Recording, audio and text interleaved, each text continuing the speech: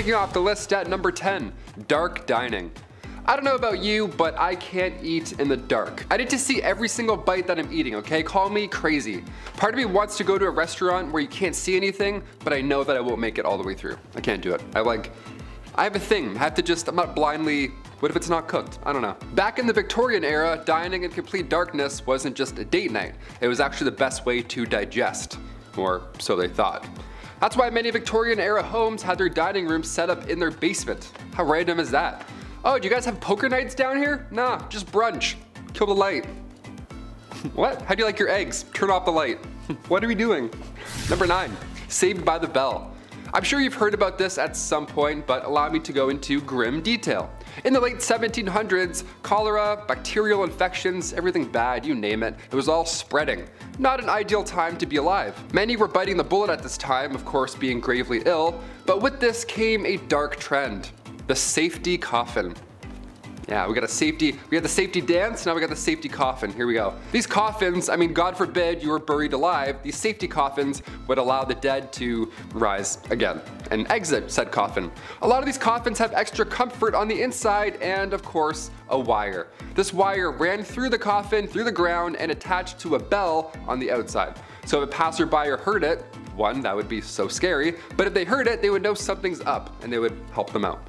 Folks would get creative with their safety coffins. For example, a man named Robert Robinson from Manchester, he passed in 1791, but he instructed his family and watchmen to open the special door on his casket, revealing a layer of glass. Now, if anybody were to see condensation, he could then be removed. Patent number 81,437 was actually granted to Franz Vester in 1868. It was an improved burial case, a real patent. This was a real coffin. This is crazy. This one had an air inlet, a ladder, and a bell. All three, there you go. The description of the patent says, if too weak to ascend by the ladder, he could ring the bell, giving the desired alarm for help, and thus save himself from premature death by being buried alive.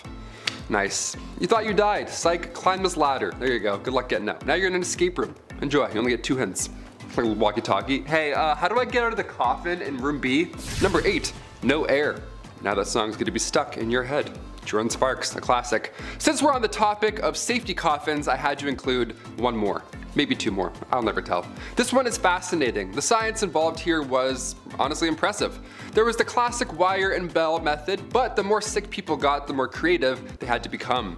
Like for example, patent number 268,693, John Krischbaum's device for indicating life in buried persons. Yeah, an 1882 classic, we love this. We got the iPod Nano, they got the device O Life.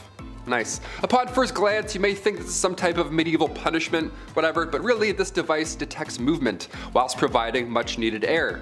Now you obviously can't have a hole in the ground or else rats will make your real demise much worse than suffocating, right? So John's device here, as per the disclosure details, is that if the person buried should come to life, a motion of his hands will turn the branches of the T-shaped pipe upon or near which his hands are placed. A marked scale on the side of the top indicates movement of the T, and air will then passively come down the pipe. Once sufficient time has passed to assure the person is dead, the device can be removed. Yeah, imagine waking up with this in your hands. I wouldn't be calm enough to turn it and then breathe in a passive amount of air. No way. There's nothing passive about waking up in a coffin. Number 7, bad hair day. Okay, you want it messed up? Let's do messed up. Hope you're not eating any food right now, especially not eating in the dark. 2 red flags. Okay, the Liverpool Daily Post back in 1869 had readers invested on this fateful day. Right on the cover it read, a 30-year-old passed away in the village of Lincolnshire. Now at the time, that's not far off from average life expectancy in the 1800s. But this case was odd. Everyone wanted to read about this. This case was noteworthy. It was important that folks understood what took this young lady's life. Doctors asked the family if they can carry out a post-mortem, and lo and behold, they found a 2-pound solid chunk of hair sitting in her stomach. 2 pounds. That's what happened. That's how she met her fate. That's horrible. This ball of hair caused an ulceration of the stomach and ultimately caused her death. The woman's sister did note that over the last dozen years or so, she had casually been eating her own hair. So at this time I say, if you know anybody eating hair, send them this link. It's not a good idea. Cut that out. Stop doing that. Number 6, the Great Famine. Weird time to talk about a famine after the hair incident, but okay, here we go. Back in 1845, a potato crop that a lot of the Irish population relied on was no longer available. This was huge. This is bad history right here. A group of microorganisms wiped them all out, and in result, around 1 million folks died or had to leave. It was draconian law at this point and British ruling that made the exported food hard to reach people. This famine led to Irish independence and anti-union movements. Historical, definitely. Messed up? Absolutely. Number 5, the potato famine. Potatoes have been a staple of many cultures' cuisines for centuries, partially because of their ruggedness, easy to grow attitude, and not only filling, but very delicious. Ooh, let me some fries. Good box of hot fries and some salt, baby. Let's go. Well, 1845 Ireland was a wee bit different as a fungus outbreak was taking hold of the mighty potato harvest all over the country, thus creating a large famine that would see 1 million people or more perish in a large famine. Queen Victoria tried to help but was extremely ineffective, and by help, well, I mean the same effort I put into reading books assigned to me in high school. Sorry, Miss Middleton, I used Cliff Notes, I'm sorry, I did. I'm sorry, I love you, Miss Middleton, you're the best. But I read like 10 pages out of the book, so that's gotta count for something, right? Right? Number 4, the Napoleonic Wars. Like World War I, this time can be stretched to include Victorian England. Why is this event so dark? Well, because Napoleon wasn't going to stop. France had recently discovered what freedom was, and sacre bleu, était amazing! And they overthrew their government. Napoleon surprised everyone by being an amazing general. Dude took on multiple nations at once, and won multiple times. It's extremely impressive. However, in a classic case of went to his head, he became the leader of France and declared himself the first consul of France, or emperor in other terms, and started stripping away rights, especially from women, which sucks, like a construction worker who kicks off his boots at 5 p.m. I know you're out there, you guys just kick them off. Just get rid of them, those boots, they're stinking.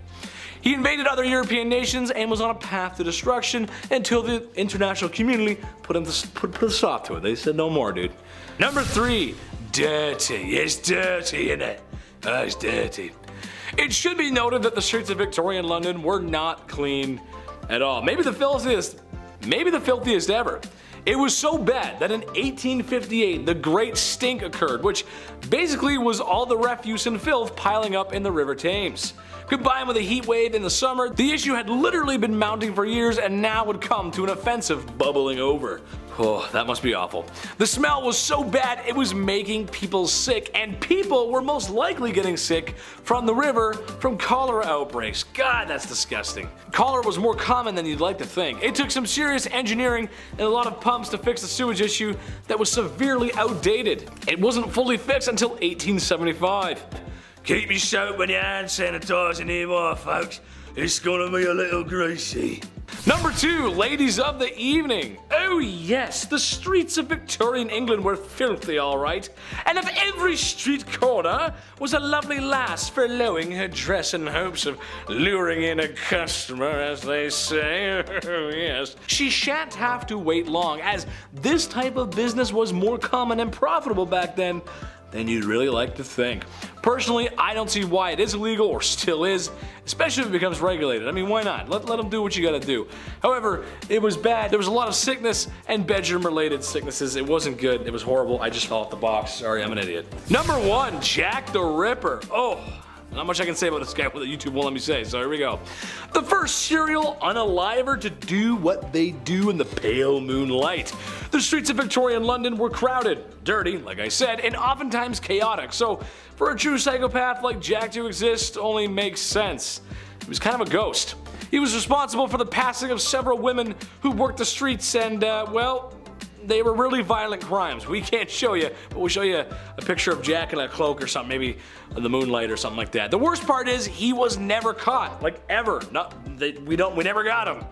Or he was a she, or he was multiple people. We just don't know. There's many theories, but because of technology at the time and crime solving things, we didn't get him. In 10th place, we have loss of rights under marriage. Under English common law, a married woman lost her legal independence. She could not enter contracts or sue, and her property and obligations were mostly subsumed by those of her husband, the couple becoming a single legal entity. In less legalese, any property she might have had in her name, be it through a family holdings or being, signed over, became her husband's and not hers the moment she signed her marriage license. Also, any personal property acquired by the wife during the marriage effectively came under the full control of her husband. A married woman was unable to dispose of any property without her husband's consent, and upon divorce, women generally had no rights to any property accumulated during marriage, usually leaving them impoverished. Women were able to retain some property they possessed prior to marriage in certain cases during a divorce. Certain cases. So if your dad gifted you, say, a summer home for safety, and you wanted to divorce your husband and take back that rightfully given home for your new home, good luck getting that back. Besides the dowries, prenuptial agreements effectively allowed married women to maintain beneficial interest in her previously owned or inherited real property, which was placed under trusteeship, allowing her to have a separate income from her husband. Moral of this story: sign the damn prenup. In ninth place, we have a lack of consent in marriage. So in addition to losing your rights over whatever property you brought into the arrangement, if you are a girl like me, consent and rights over your own body didn't exist. Marriage overrode a woman's right to consent to sexual intercourse with her husband, giving him effective ownership over her body. Honestly, just add it to the dowry list. Insert man's name here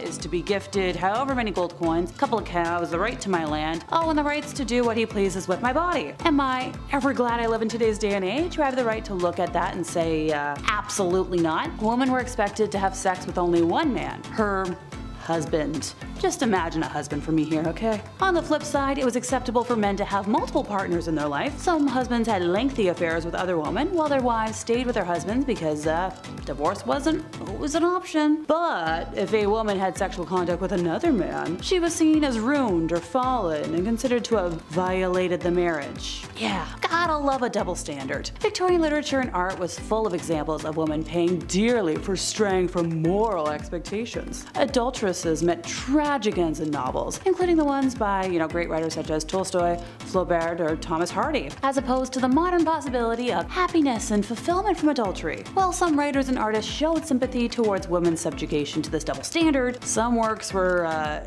didactic and reinforced the cultural norm. In the Victorian era, sex was not discussed openly and honestly. Public discussions of sexual encounters and matters were met with feigned ignorance, embarrassment, and fear. One public opinion of women's sexual desires was that they were not very troubled by sexual urges. Even if women's desires were lurking, sexual experiences came with consequences for women and families. Limiting family sizes resulted in resisting sexual desires, except when a husband had desires which, as a wife, women were contracted to fulfill. To discourage premarital sexual relations, the new Poor Law provided that women bear financial responsibilities for out-of-wedlock pregnancies. In 1834, women were made legally and financially supportive of their illegitimate children. Sexual relations for women could not just be about desire and feelings. This was a luxury reserved for men. The consequences of sexual interactions for women took away the physical desires that women could possess. In 8th place, we have purity culture. The ideal Victorian woman was pure, refined, and modest. Makes me gag to say it, but here goes nothing. This ideal was supported by etiquette and manners. The etiquette extended to the pretension of never acknowledging the use of undergarments, which would be referred to as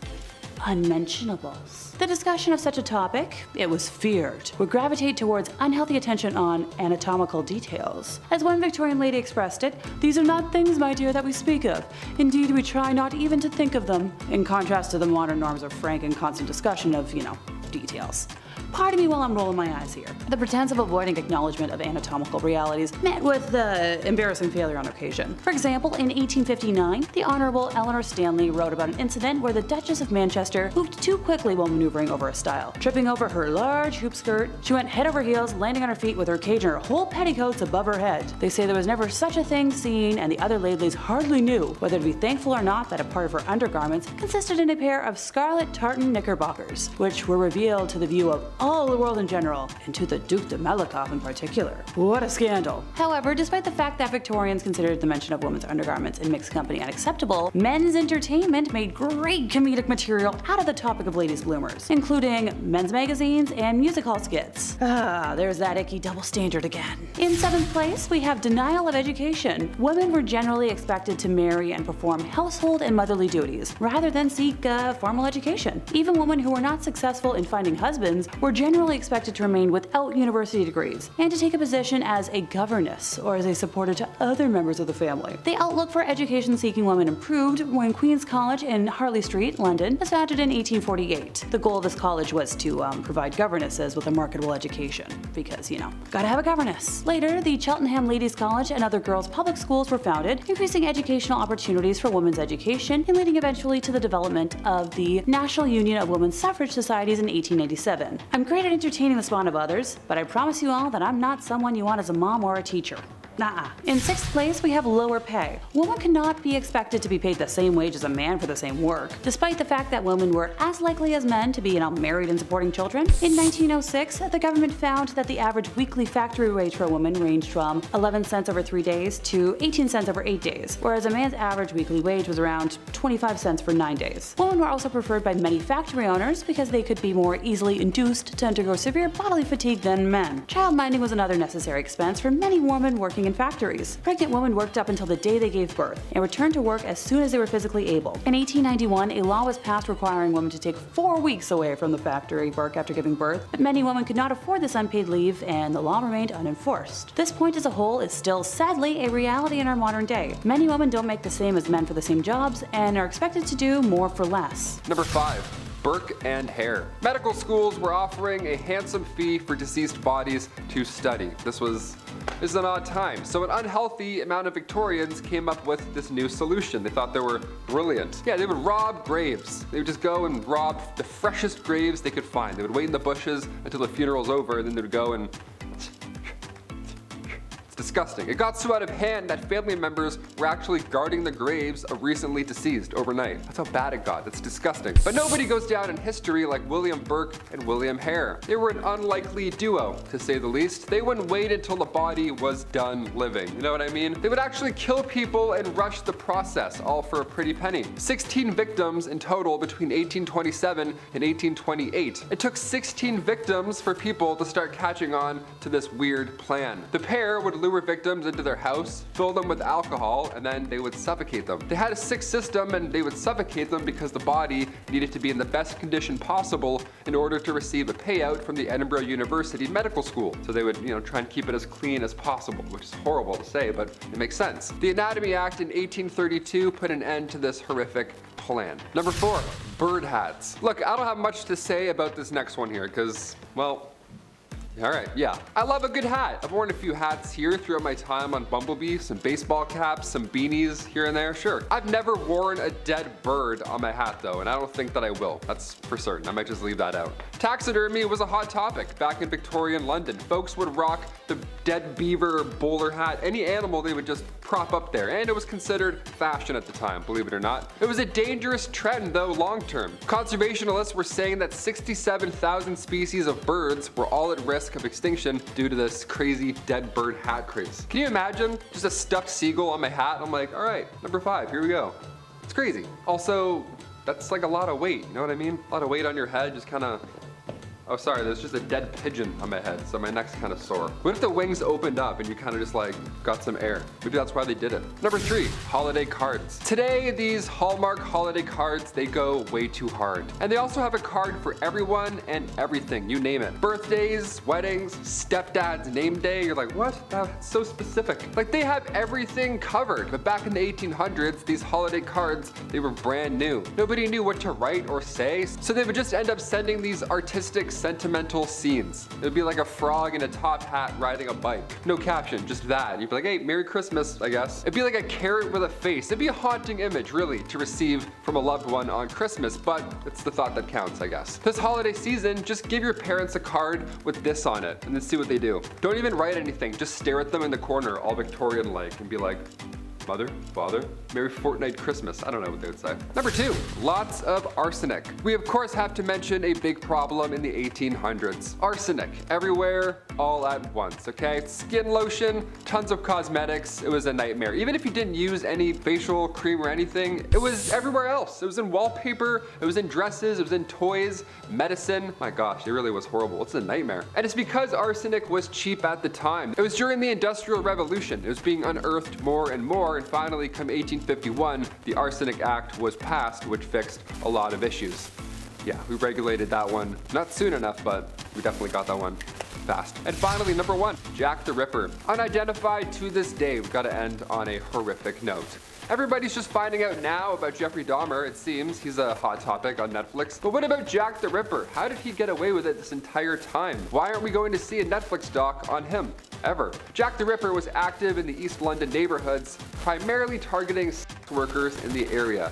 Now, at the time, the murders of 5 women from August to November of 1888 were believed to have been connected somehow to Jack the Ripper, although some sources claim that he was active even until 1891. Again, we're never going to know at this point. Many believe Jack the Ripper had some anatomical knowledge due to the way that he left his victims. I can't really say anything else because it's disgusting, but yeah, he knew some things, disgustingly. And while there were some suspects, including a member of the British royal family, believe it or not, Jack the Ripper was still never identified. Number 10 is chloroform the hiccups away. Nowadays we know a nasty case of hiccups is curable by just holding your breath or chugging a bunch of water. But if this was 1899, you'd be prescribed chloroform. Known by many as the mysterious liquid on the rag placed over someone's face to make them faint in many period pieces or cartoons, chloroform gained popularity after Queen Victoria demanded its usage during her labor in 1853, after having been denied it in her previous labors. By taking these lengths to reduce the annoyance of hiccups, your vital organs may pay a steep price. Chloroform has the potential to damage the nervous system, lungs, and trachea, as well as the liver and kidney when exposed long term. This is just one of many medical remedies that we'll be covering from the first Merrick Manual of Diagnosis and Therapy, the oldest continuously published English language medical textbook. All the quack treatments in our list today used to be found in this mass encyclopedia. For instance, number 9 in our countdown is smoke inhalation for asthma and other lung conditions. This may be one of the more counterintuitive remedies on our list, as it's easy to see now that smoke is not beneficial for asthma at all. Through the late 19th and into the next, however, inhaling smoke or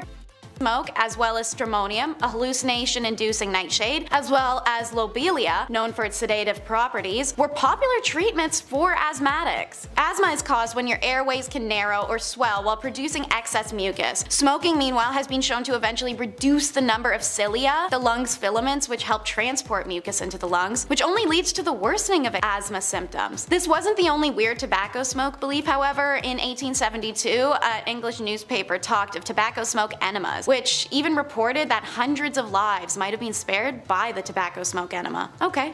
Weird enough. Plasters, no, not the British word for band-aids, is number 8. This medical treatment was said to have sucked the badness out of a person. They were like a nicotine patch, made up of a thin layer sheet of wax as well as leather, and it was able to stick onto the skin. In the wax, there were remedies such as lead, opium, frankincense, tobacco, etc. This mix would be applied while still warm to ensure the adhesion of the plaster. Plasters were sold to anyone of any age and came in many different shapes and sizes so that they may be applied to different areas. What were they used for? Everything. Cough, cold, period pain, organ failure, alcoholism, headache, the list can go on forever. Seeing as they wanted the patch to pull as much badness from the body as possible, these patches could be left on for 2 days to 2 weeks to forever, without washing, of course. Naturally, these patches trapped in a lot of moisture that could cause infections, blisters, rashes, and hives underneath, especially once the patch is removed and the skin is finally exposed to air. Arsenic, like plasters, was a cure-all, and it's number 7 in the countdown. If you've seen our other video, Top 10 Unusual Fashion Trends from the Victorian Era, you might know that arsenic was in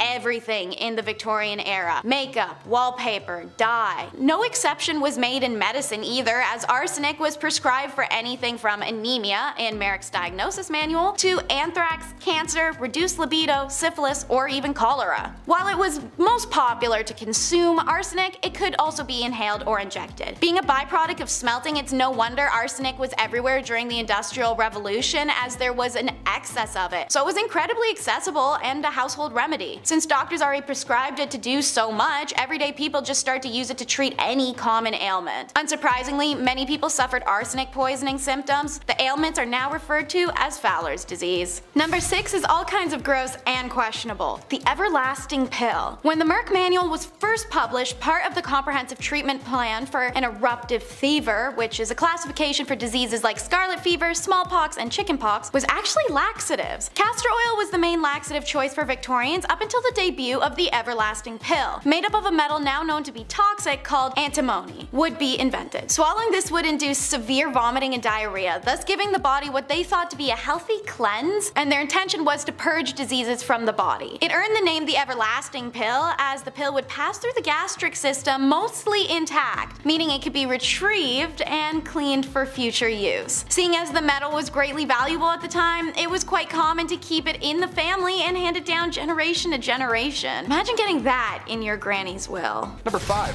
Hand stitchers. Yeah, this one's not as stinky, sure, when you think of these jobs, but it still sucked. With the rise of industrialization, many garments and household items were still hand sewn. Hand stitchers, again, often young women, they would sew clothing, linens, and other products using needles and thread. They worked in tight factories, overcrowded workshops, or sometimes in their own homes, often under poor conditions and for low wages, really low wages. The demand for hand-stitched goods remained high as mass production techniques weren't widespread yet. It was close, but once sewing machines came into the picture, yeah, it eventually led to the decline of hand stitchers, which is good, right? I don't know, I'm torn because part of me is like, awesome, they don't have to do that by hand anymore. Then I'm like, their only job was replaced by machines. So I'm like, I don't know, I really don't have this one. Number 4, bone grubbers. Again, sounds like it's gonna suck just from the name. A bone grubber? What does that do? Bone grubbers were these individuals who scavenged animal bones for various purposes. They liked all the bones. That's all I'll say. They loved any and all bones. You can figure it out. They collected bones from landfills, battlefields, and even graveyards.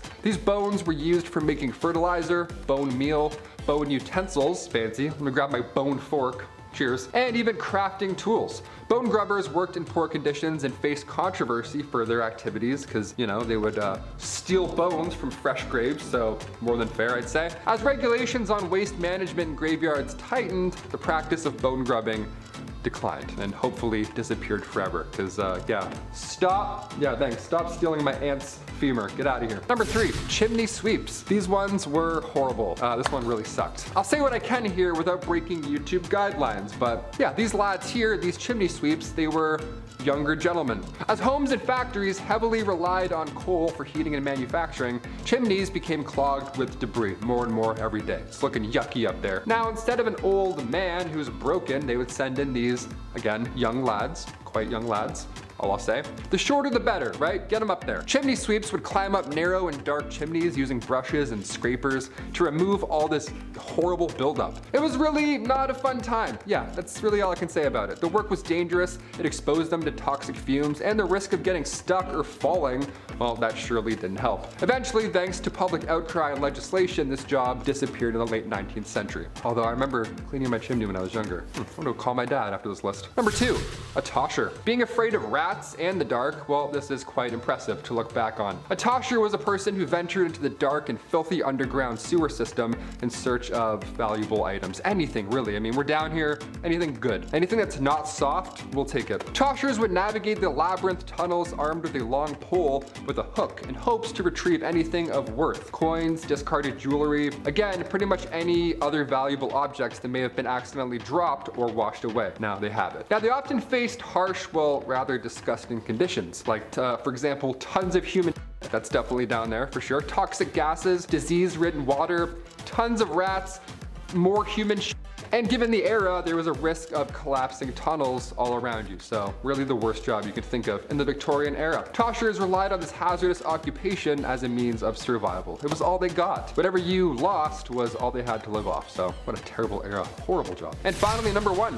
During the Victorian era, grave robbers emerged, just all of them out of nowhere. They're like, yes, with their shovels, due to the high demand in medical research, okay? You give someone a body, they give you some money. That's all they had back then. No paperwork, in and out, boom. With a limited legal supply, these individuals resorted to stealing freshly buried corpses, targeting the graves of the poor and marginalized. Yeah, history's so scary, so disgusting. Armed with shovels, again, just coming out of the bushes with their shovels in hand, with their weird I don't know, who does this? They operated at night, of course, employing various techniques to avoid detection. Obviously, they did this like they were Batman. They didn't want to get caught because that's a little illegal. The stolen bodies were then sold to medical schools and private lectures. Public outrage led to the Autonomy Act of 1832. Thank God this was passed. This is a really fun one here. This legalized the donation of unclaimed bodies to medical institutions and reduced the need for grave robbery and established a regulated source of supplies. Instead of dudes just finding random people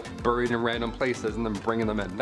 I'm glad we got rid of that. That's good. I thought dissecting a frog in science, I thought that was weird, but where'd those frogs come from? You know what I mean? Number 10, Queen Victoria's passing. Some say it ended the Victorian era, but it actually kind of extended a little while past that. She was the longest reigning queen at the time and a symbol of Great Britain's power.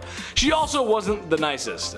She oversaw the conquering of India, which pretty bad. The Special Flower Wars in China, which saw China give 5 of its major cities to the British Empire, including Hong Kong, which kind of an awkward one there too. So yeah, her passing was sad for most, but for others, especially foreign nations, it was a reminder that their brutal overseers are still there and they're probably still gonna rule for another like 70 years. Oof. Number 9, World War I.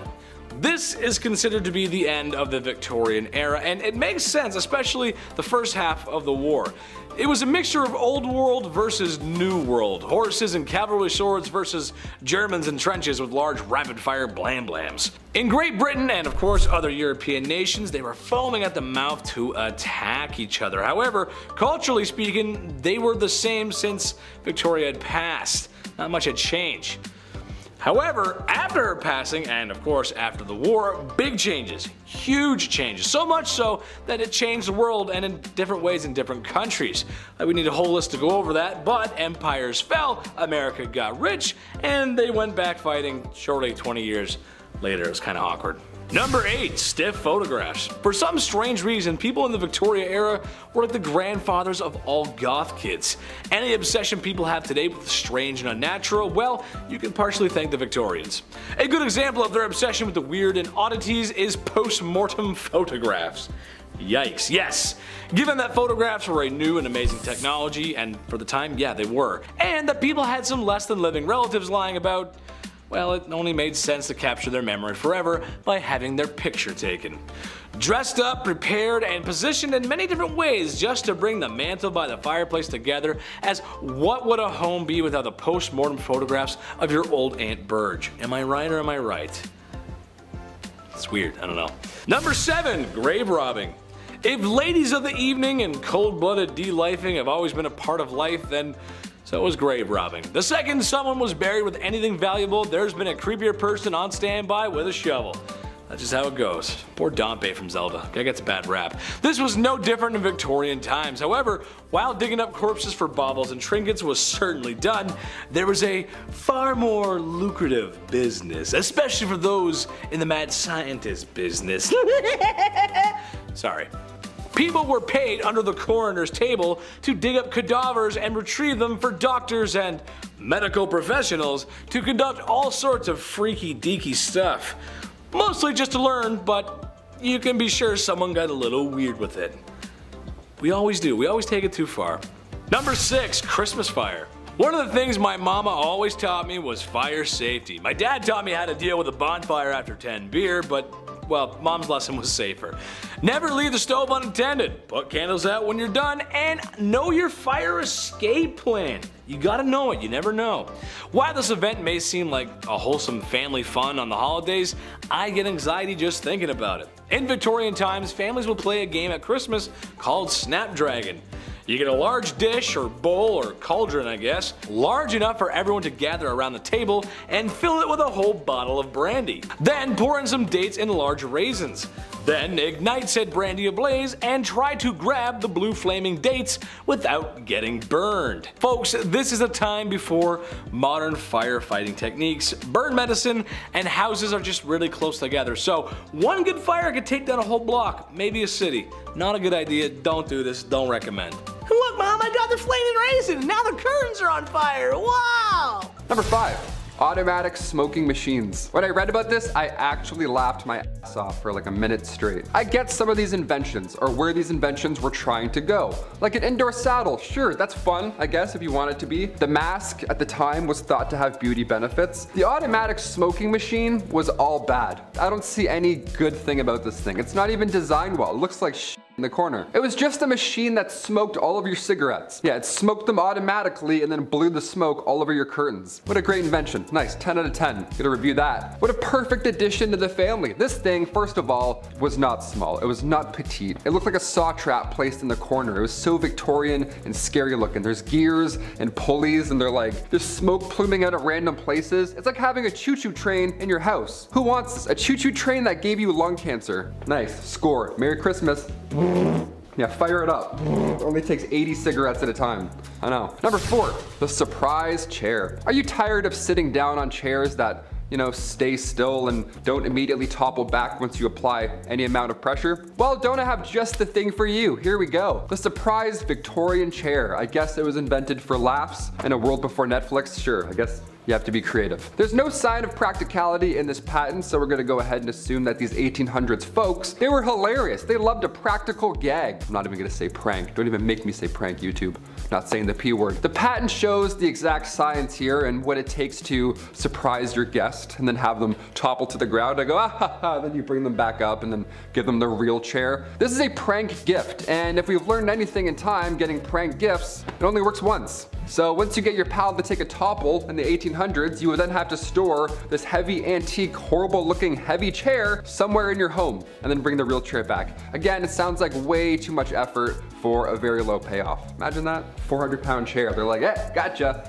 All right, who next? Number 3, toilet troubles. Now, the Victorian era, it was unsanitary to say the least, sure, but it was also dangerous in ways that you wouldn't expect. Some random poo-poo signs coming out of you. One of the greatest Victorian inventions was the bathroom. I love this one, it's great. Now, it took a few tries to figure out the whole methane gas problem, but we did it. Yeah, spontaneous combustion of the bathroom was weirdly common in the V era. Flammable gases like methane and hydrogen sulfide, well, they built up over time with human waste. And more human waste, and just, well, so much shit and gases, it built up in the sewers and eventually it backed up into our homes. Next thing you know, you're lighting a candle and then your bathroom's gone and you're gone and there's shit everywhere and it's the Victorian era and you're like, what do I even do right now? What just happened? What science was that? Number 2, the wave rockin' bath. Seaside at home, let's do it. Are you tired of regular bathtubs that are stationary, relaxing, and don't soak your entire floor in minutes? Well, the Niagara wave rockin' bath washes all that away. Yep, see you later.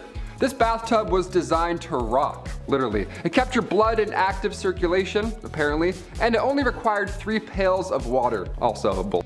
The patent promised the fullest illusion of a sea or a river bath, whilst promising absolutely no water will splash on the floor. Yeah, good joke. No way that's gonna happen. And it didn't happen because that's way too good to work out. Imagine having this now growing up. Are you kidding me? My mom would be yelling at me to clean up the floor immediately. I already made enough splashes with just a stationary bathtub. I don't want a rocking bathtub. I'm trying to rinse my hair. I'm like, this sucks. Shit everywhere. It's so stupid. Just doing this is so stupid. Looking at lights. Finally, number 1, beauty patches.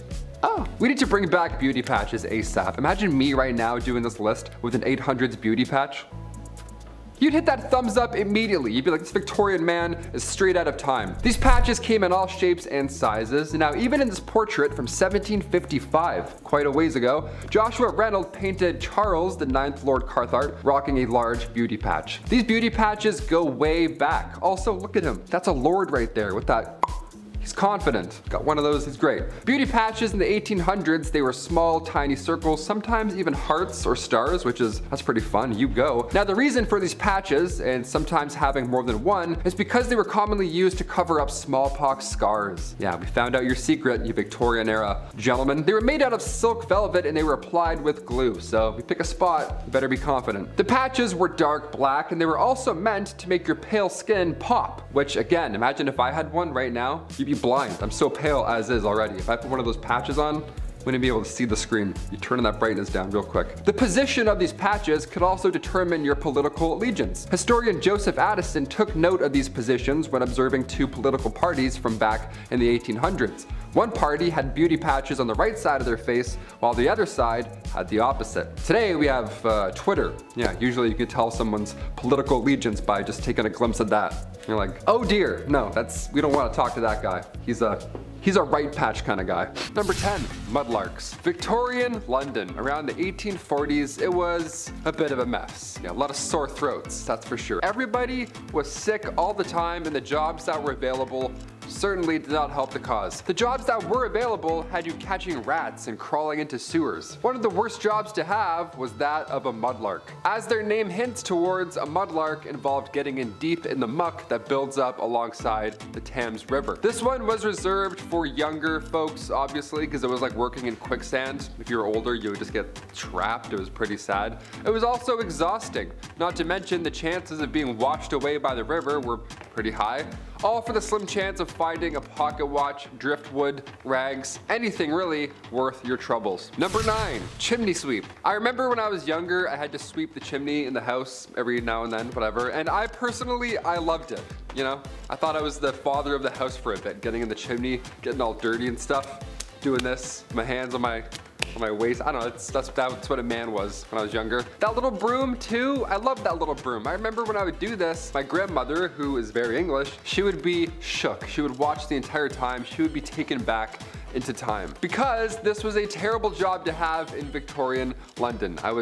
Yeah, it was not the same at all. Chimney sweeps were famously young. I can't say anything else there in regards, but yeah, they were wee lads, to say the least. History is horrible. 1840 was a good year, all things considered, because a law was passed that then made it illegal for anyone under the age of 21 to climb in and then clean a chimney.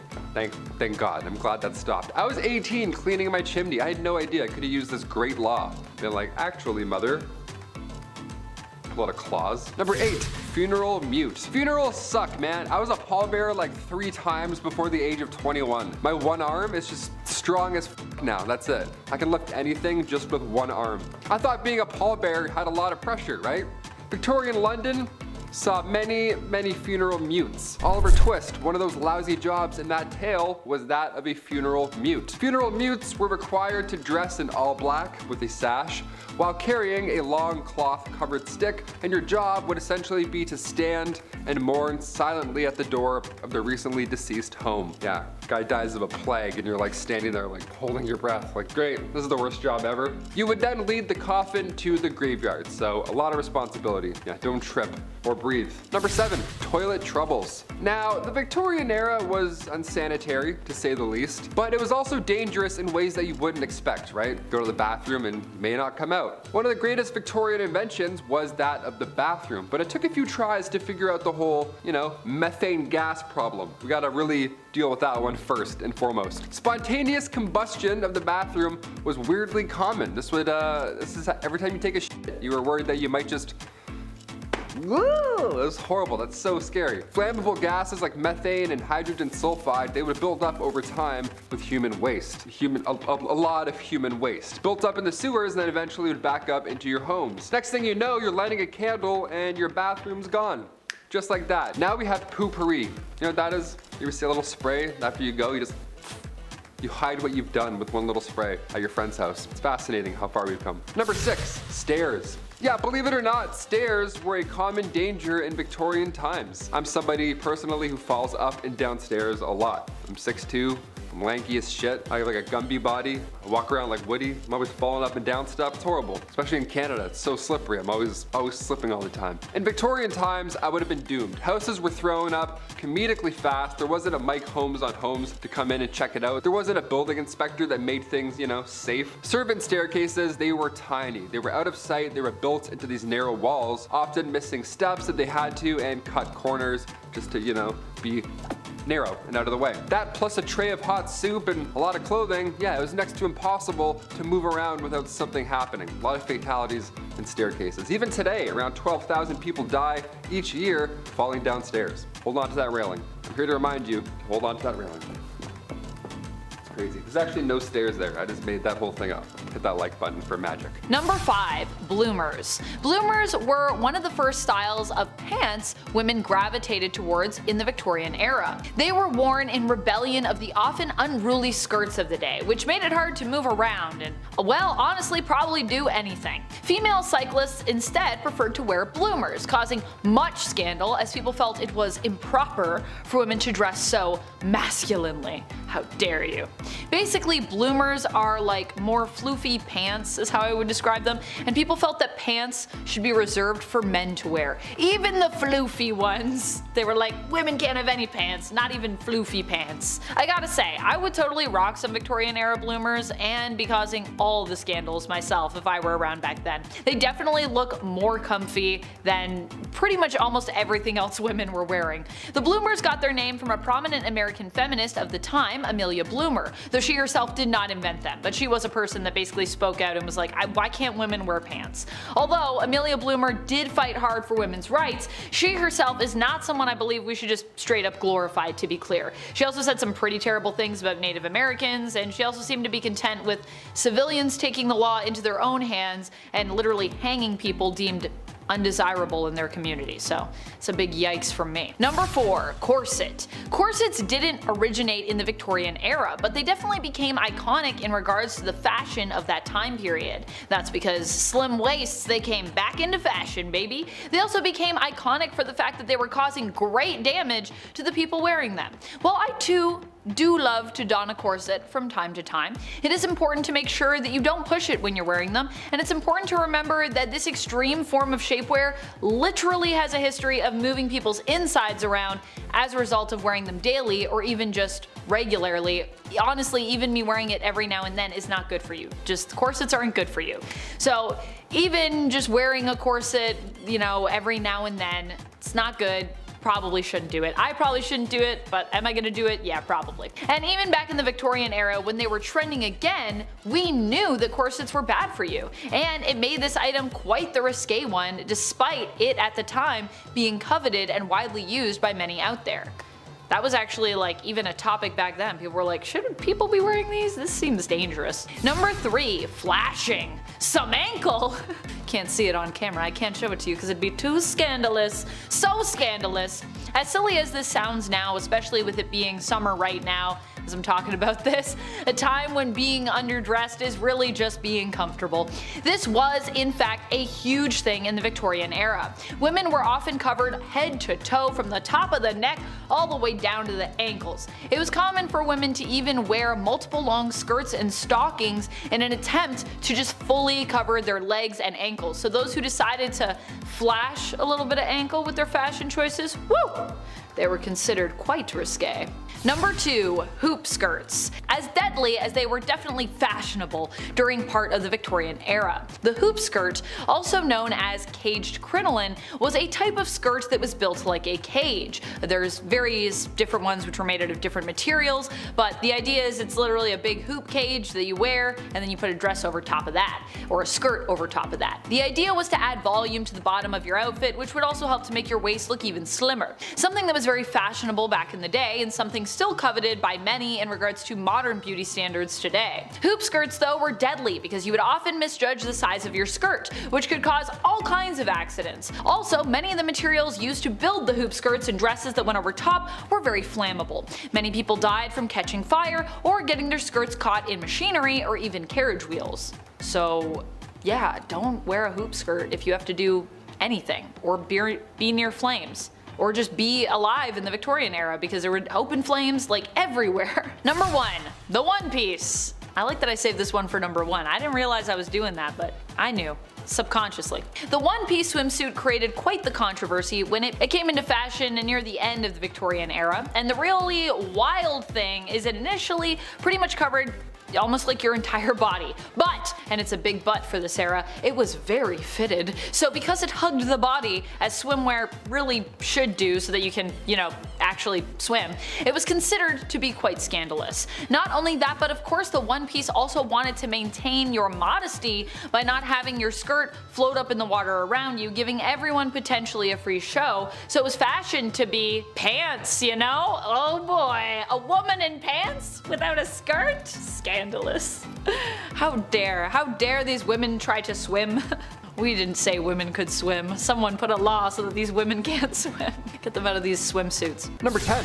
Rope makers. My arms are tired just thinking of this one already. Here we go. The Victorian era saw physically demanding work, especially, of course, in rope making factories. Today they have machines spin and get everything done in 6 seconds. Back then, you had to do it by hand. Their job involved the process of twisting these fibers again by hand, typically hemp or other materials, into these ropes using large manual machines. Now these workers would feed the fibers into the spinning machines, which required quite a tremendous amount of strength and stamina to operate these things in the first place. Then the repetitive motion of twisting the fibers into ropes, this took hours. This took tolls on their bodies, and of course this often led to strained or pulled muscles. It's like a tug of war, but that's your job forever. That's a nightmare. The job required precision and skill to ensure the ropes were properly formed and durable, because the town's construction sites were relying on these ropes to work. Nobody wants a lousy rope. I'm going rock climbing this weekend, and I'm gonna think of lousy rope when I'm at the top. Get all shaky. Number 9. Asylum attendants. When the dancing plague happened,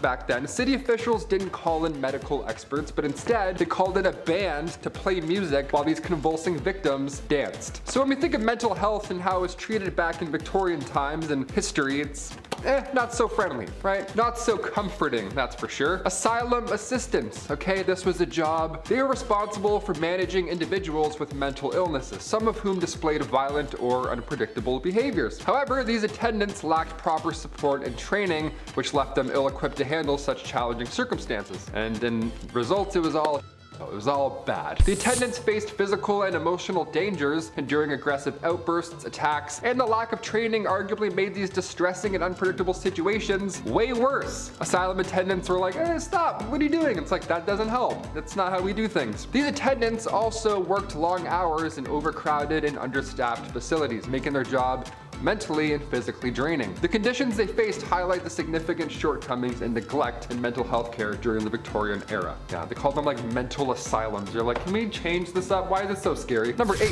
matchstick dippers. Just sounds dangerous right off the hop. I don't know why I'm doing this. I don't know why matchsticks are this big all of a sudden. Matchstick dippers. Just sounds dangerous right off the hop. Dipping a matchstick, what's gonna happen here? Matchstick dippers, these folks would often dip wooden sticks into a mixture of phosphorus and other chemicals to create matches. Someone's gotta do it, and back then they did it in a very dangerous way. Process of coating the sticks in the phosphorus mixture exposed workers to toxic fumes and harmful substances. Prolonged exposure to phosphorus led to a condition known as phossy jaw, which caused excruciating pain and disfigurement of the jawbone. Phossy jaw. They should make it sound less fun maybe, I don't know. Matchstick dippers, predominantly young women, suffered from serious health issues, including bone deterioration and necrosis. Furthermore, the work environment was loaded with fire hazards, of course, as phosphorus is highly flammable, science. The combination of toxic substances, long working hours, and the risk of factory fires every minute of every day made matchstick dipping a very dangerous,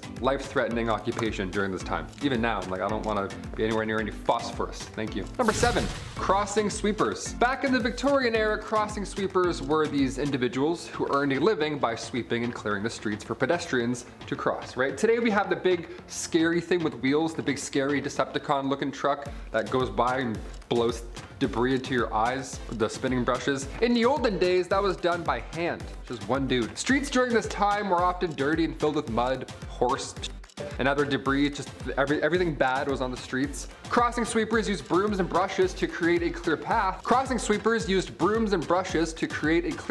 And in return, they would ask you for a small tip or payment from those who used their services. They're like, here, I cleared literal for you. How about $1? Thanks. They were especially common in urban areas where foot traffic was high, like downtown. Crossing sweepers were quite young. They were really young, if I can say that, if you get where I'm going there. And they relied on filthy streets as a mean to survive. So what a horrible scenario. Number 6, Human alarm clocks. Halfway through, we'll get a little fun, then we'll get back to the weird stuff. Human alarm clocks, also known as knocker-ups or knocker-uppers, which sounds a little different nowadays, so we'll go with human alarm clock. One of the weirdest jobs ever. I kind of wish this was still a thing. I don't know, I'd apply in a heartbeat. Knockers, knocker-ups, these guys, they single-handedly provided a unique wake-up service during the Victorian era for phones and clocks and all that helpful stuff. Before the widespread availability of alarm clocks, especially among the working class, everybody who had places to be, well, a knocker-up has your back. He'd come and smack your window 6 times and then run off into the woods. What a great job. I kind of want this job. They would use long sticks or poles, whatever, just to tap your bedroom windows. Tap your windows and scare you awake. That often works. Shoot out of bed every morning. That's great. Think someone's breaking into your house. These individuals were typically paid a small fee for their services, which is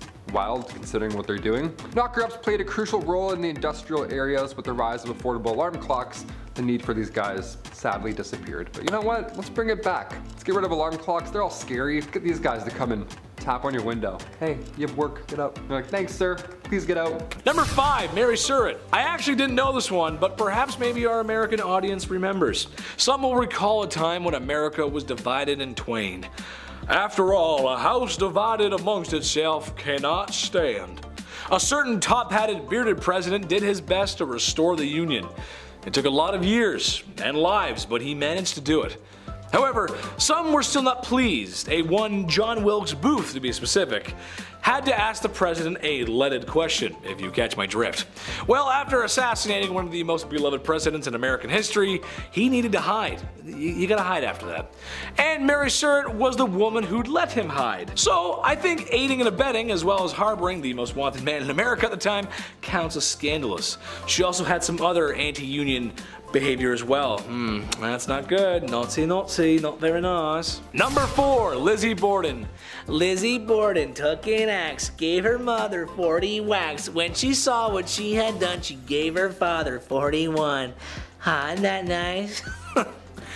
Oh boy. Yes, that's right, the late 1800s teenage daughter who maybe perhaps pulled an O.J. Simpson.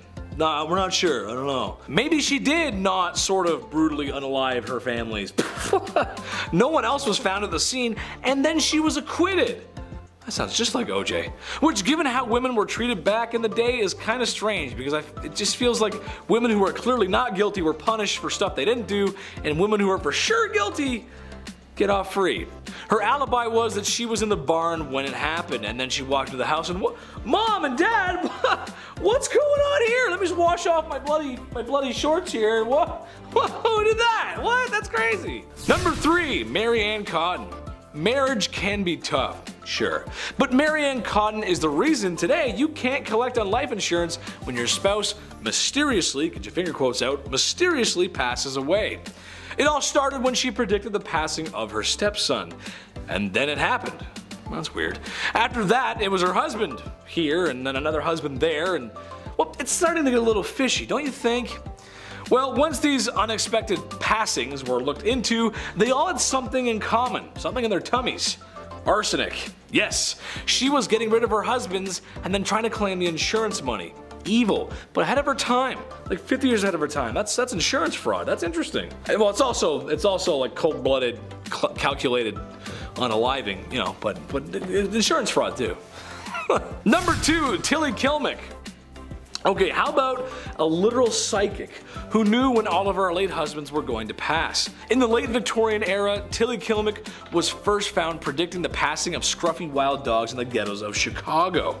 It's kind of a weird thing to say, like, yeah, see that dog? That dog's not gonna make it. The dog? No, he's not gonna make it. Anyway, somehow she always knew when they were going to expire.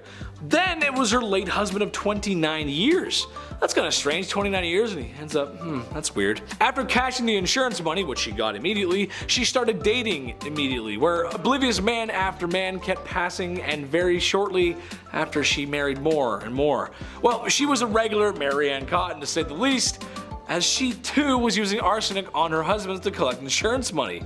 She eventually was arrested, and her stipulation for being in prison was that she was not allowed to cook for anyone. I think that's fair. That's good. Don't let her cook.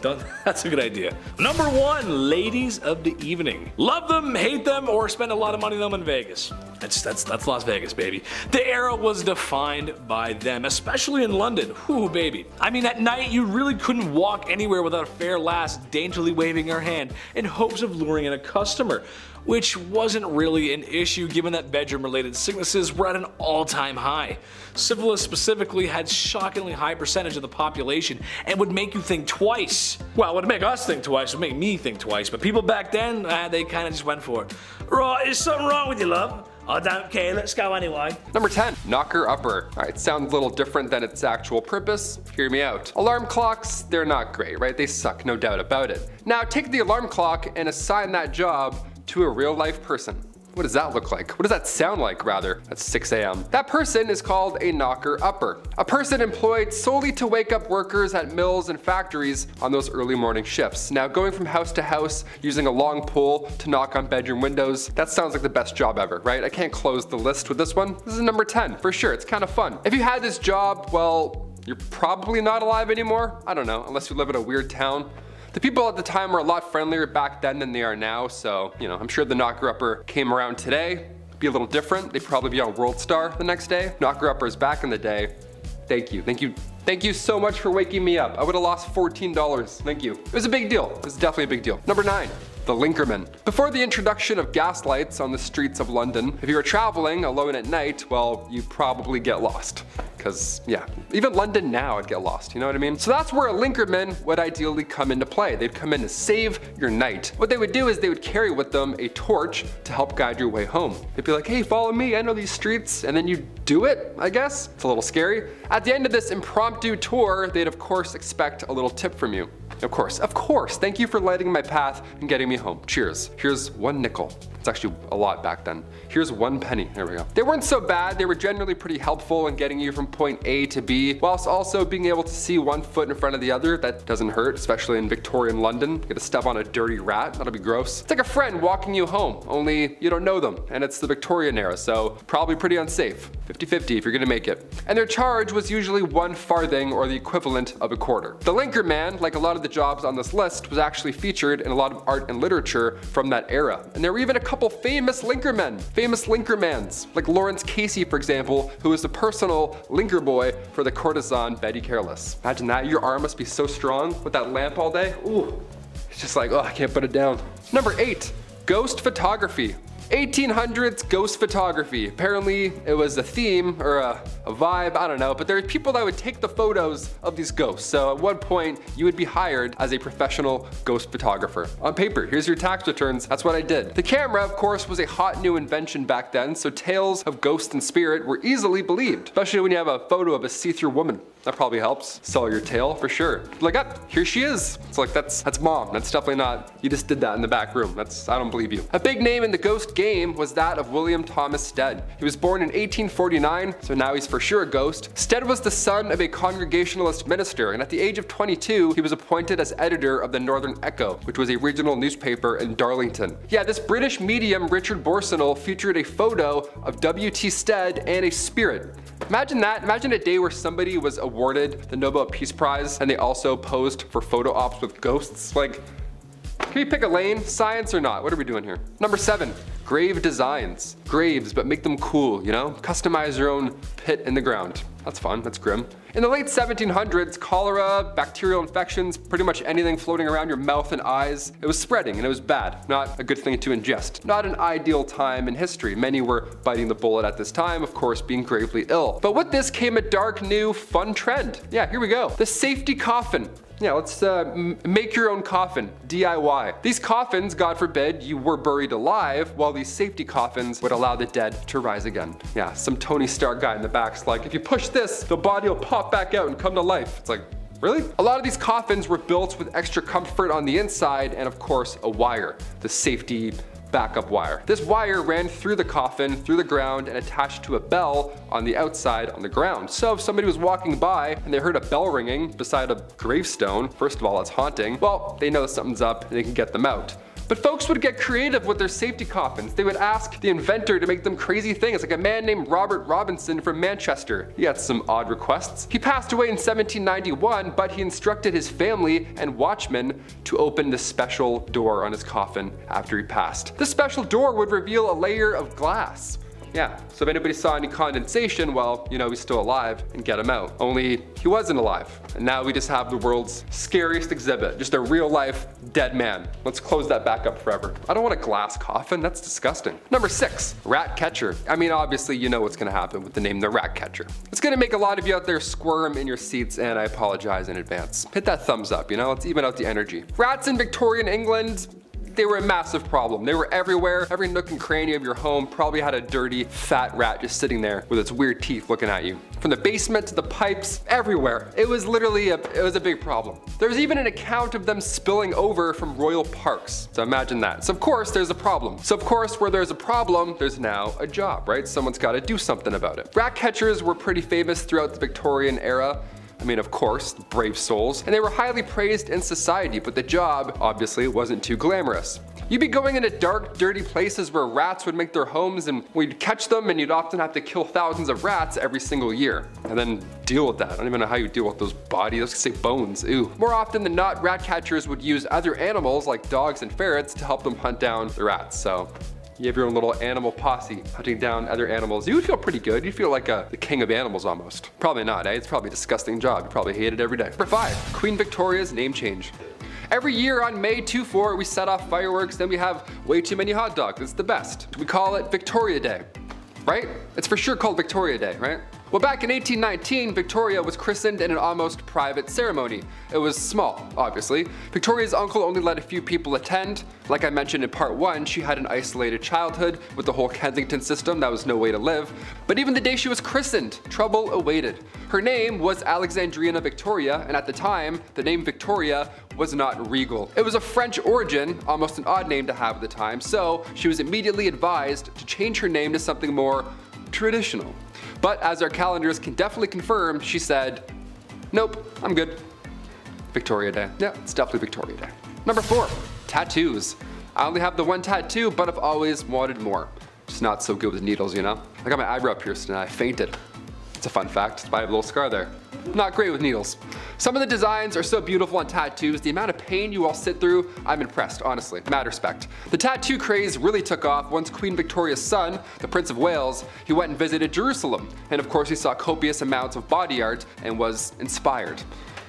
Inspired, we'll say, yeah. So upon his return, he was all about ink at this point. And the Prince of Wales, well, if he has a sleeve, well then maybe I can have a sleeve, right? What's going on? It wasn't a sleeve, really. It was a cross. The prince got a tattoo of a cross in homage to the Crusades. So if you're gonna try and convince your parents to let you get a tattoo, just, you know, tell them the Prince of Wales did, right? You're just trying to be a royal. Number 3, Gym Day. Believe it or not, there were around 200 gyms across Europe during Victorian times. Yeah, just like 6 good lives. You're like, what's this about? Even Victorian dudes skip leg day. How great is that? Okay, it's not just you. These gyms weren't bright, they weren't open, they weren't well ventilated, they weren't motivating, and definitely not safe. None of those, definitely not. No, Victorian gyms were reserved for the upper class, obviously. Grab your pocket watch and blazer, Ezekiel. We're doing squats today. These machines also were not ideal. They were designed as antiques first rather than their purpose. Also, half of these look like saw traps. Like, are you kidding me? No way I'd bend my arm around any of these devices. No way. All those wooden wheels? No. I'll stay weak and brittle, thank you. Number 2, ghost photography. Had to look back. I don't like talking about ghosts. As if the reanimated corpses coming back to life while they were ringing a bell wasn't scary enough. Yeah, let's talk about 1800s ghost photography. The camera was a hot new invention at this time, so tales of ghosts and spirits were now easily believed. Yeah, obviously, when you have a photo of a see-through woman, you're like, that's pretty terrifying. A big name in the ghost game was a man named William Thomas Stead. He was born in 1849, and Stead was the son of a Congregationalist minister, and at the age of 22 he was appointed as editor of Northern Echo, which was a regional newspaper in Darlington. So far, so good. This British medium, Richard Borsonol, featured a photo of W.T. Stead and a real spirit. Yeah, imagine that. Imagine a day where somebody being awarded the Nobel Peace Prize also poses for photo ops with ghosts. You're like, do we believe all of this or none of this? What's going on? This is so scary. And finally, number 1, Music for Eternity. Before we wrap up this wild part 2, I had to include perhaps one of the creepiest patents of all time. Patent numero 9,222,059. Yeah, the number is going a little bit higher. This one got me thinking. I wanted to end this video off on this note. I like this idea. Maybe, I don't know yet. Music for Eternity Systems. Okay, this patent is not from the 1800s, but rather 2015. I know, it's not Victorian, but when else am I gonna talk about this, really? The idea here is that you could stay connected to your loved one by using a solar-powered digital music player. The best part here is the patent details how surviving family members now have the ability to update, revise, and edit stored audio files and programming after burial. Yeah, next Rihanna album, no problem, I got you. There's a speaker in the casket and there's a headphone jack on the tombstone, so we can listen together. And then we can decide if we hate the album. That's creepy. I wouldn't do this. Would you want this? Sound off below if you'd want, you know, big shiny tunes playing for eternity after you die. I would do the Titanic theme song. Just make everyone so sad all the time. Number 10, Jack the Ripper. If we were to pick a poster boy for this list, well, it'd be him. Jack the Ripper was the alias given to the unknown criminal with sick tastes. During a period in the late 1800s, there was a string of cold-blooded de-lifings that affected London. Victorian London, to be specific. It got so bad that they were telling people not to go out at night in fear of the Ripper. Ooh, that does not sound good. His crimes were extremely graphic and violent and meant for a much more mature and suitable audience. Just to make things even worse, he was never caught or really even fully identified. Some of the theories say he was a she, he was multiple people, or even Prince Albert. I thought it was Prince Albert at one point. They really don't know. Oh, that's terrible. That's just awful. Right, I'll go out with you, but your Ripper could be out. Number 9, Charles Bravo. Mr. Bravo succumbed to his illness in 1876. He had been poisoned with antimony, which at first when I read that I thought it said alimony, and I feel like a lot of husbands died of that. That's a divorce joke for everybody at home. With antimony, which is a poison that works very, very slowly. Slowly enough that he would have known what was happening. Thus, he quite possibly knew who did it, but never revealed who did. Now, at the time, it was believed to be a manual checkout, if you will. What's crazy about this case, though, is that it's like a game of Clue. The wife was having an affair with a doctor, so you know, there was something there. There was also a disgruntled maid who all wanted a piece of Mr. Bravo. Yes. The family fun game night conclusion was it was the wife in the library with the candlestick. I meant the poison. She poisoned him. It was her with the poison. We think. That's the running theory. We still don't know. Number 8, Thames Torso. The Thames River is famous for being a stinky, rotten, no good, very bad river filled with the most heinous refuse humans have to offer. That's right, love. It's awful, isn't it? Oh, it's bloody awful.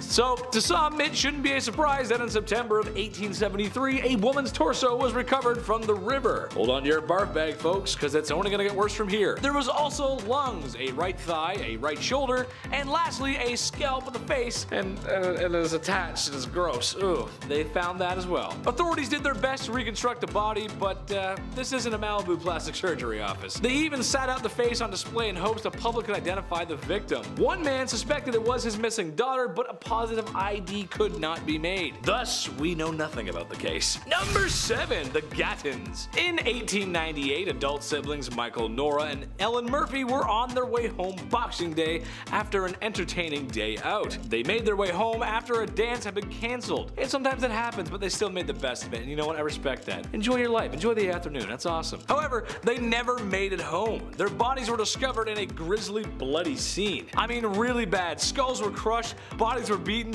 and someone had done in the horse. I mean, they shot the horse. That's crazy. No witnesses, I guess. To this day, nobody knows what happened to the siblings. It's really scary.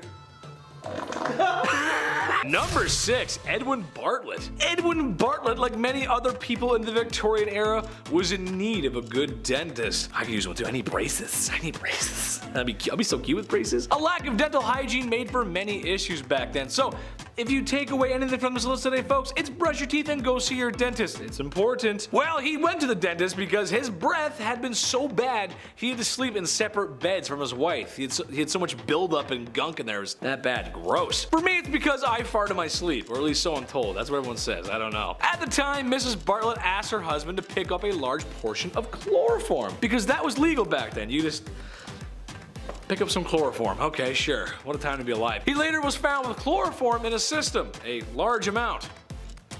The missus somehow convinced the court that she was innocent. A study done almost 100 years later confirmed it was her. Well, at least maybe it was her. We're, again, still not sure because it was so long ago. In fifth place, we have job inequality. Come on, it's not enough to pay women less. We gotta give them the crappier jobs as well. The lowest paying jobs available to working class London women were matchbox making and sorting rags in a rag factory, where flea and lice-ridden rags were to be sorted to be pulped for manufacturing paper. Needlework was the single largest paid occupation for women working from home, but the work paid little, and women often had to rent sewing machines if they could not purchase them. So where's that money going? These home manufacturing industries became known as sweated industries. The Select Committee of the House of Commons defined sweated industries in 1890 as work carried on for inadequate wages and for excessive hours in unsanitary conditions. Wow, I'm shocked. By 1906, such workers earned about a penny an hour. In fourth place, we have limitations on hobbies. Yep. Because controlling a woman's body, work, and forcing her to run a household and reproduce wasn't enough. Nah. Women's physical activity was a cause of concern at the highest levels of academic research during this time. Sadly, here in Canada, physicians debated the appropriateness of women using bicycles. Remember that purity culture I mentioned a moment ago? Yeah, here we go again. A series of letters published in the Dominion Medical Monthly and Ontario Medical Journal in 1896 expressed concern that women seated on a bicycle seat could have an organ. Oh no. Fearful of unleashing and creating a nation of oversexed females, some physicians urged colleagues to encourage women to give up modern dangers and continue to pursue traditional leisure pursuits. Seriously? However, not all medical colleagues were convinced of the link between cycling and orgasms, and this debate on women's leisure activities continued well into the 20th century. In the early part of the 19th century, it was believed that physical activity was dangerous and inappropriate for women. Girls were taught to reserve their delicate health for the express purpose of birthing healthy children, and one of these considered benefits of the corset was to restrict respiration. Don't worry, I'll get back to corset hell and myths in just a moment. Furthermore, the physiological differences between the sexes helped to reinforce the societal inequality. An anonymous female writer was able to contend that women were not intended to fill male roles because women are, as a rule, physically smaller and weaker than men. Their brain is much lighter, and they are in every way unfitted for the same amount of bodily or mental labor that men are able to undertake.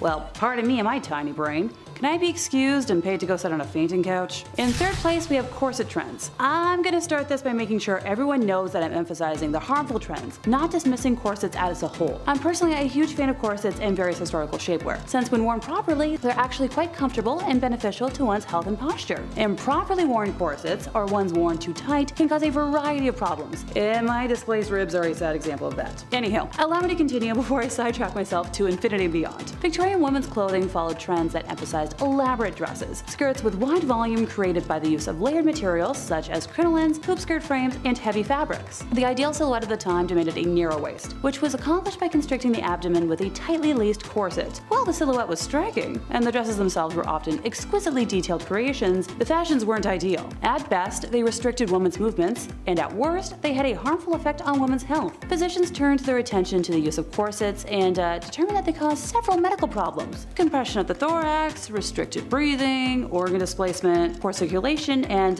prolapsed uterus. Oh no, can't harm that baby-making factory. Articles advocating the reform of women's clothing by the British National Health Society, the Ladies' Dress Association, and the Rational Dress Society were reprinted in the Canada Lancet, Canada's medical journal. Nowadays, corsets are a choice, not a necessity, and I often prefer them over the more popular underwire bra. In second place, we have Magdalene Asylums. So Magdalene Asylums, also known as Magdalene Laundries, were initially Protestant, but later mostly Roman Catholic institutions that operated from the 18th to the late 20th centuries to house fallen women. The institutions were named after the biblical figure Mary Magdalene, who in earlier centuries characterized as a reformed lady of the night. The term referred to female sexual promiscuity or work in undesirable fields, young women who became pregnant outside of marriage, or young women who just didn't have familial support. They were required to work without pay. Apart from meager food provisions, the institutions operated large commercial laundries, serving customers outside of their bases. Many of these laundries were effectively operated as penitentiary workhouses. The strict regimes of the institutions were often more severe than those found in prisons. This contradicted the perceived outlook that they were meant to help women,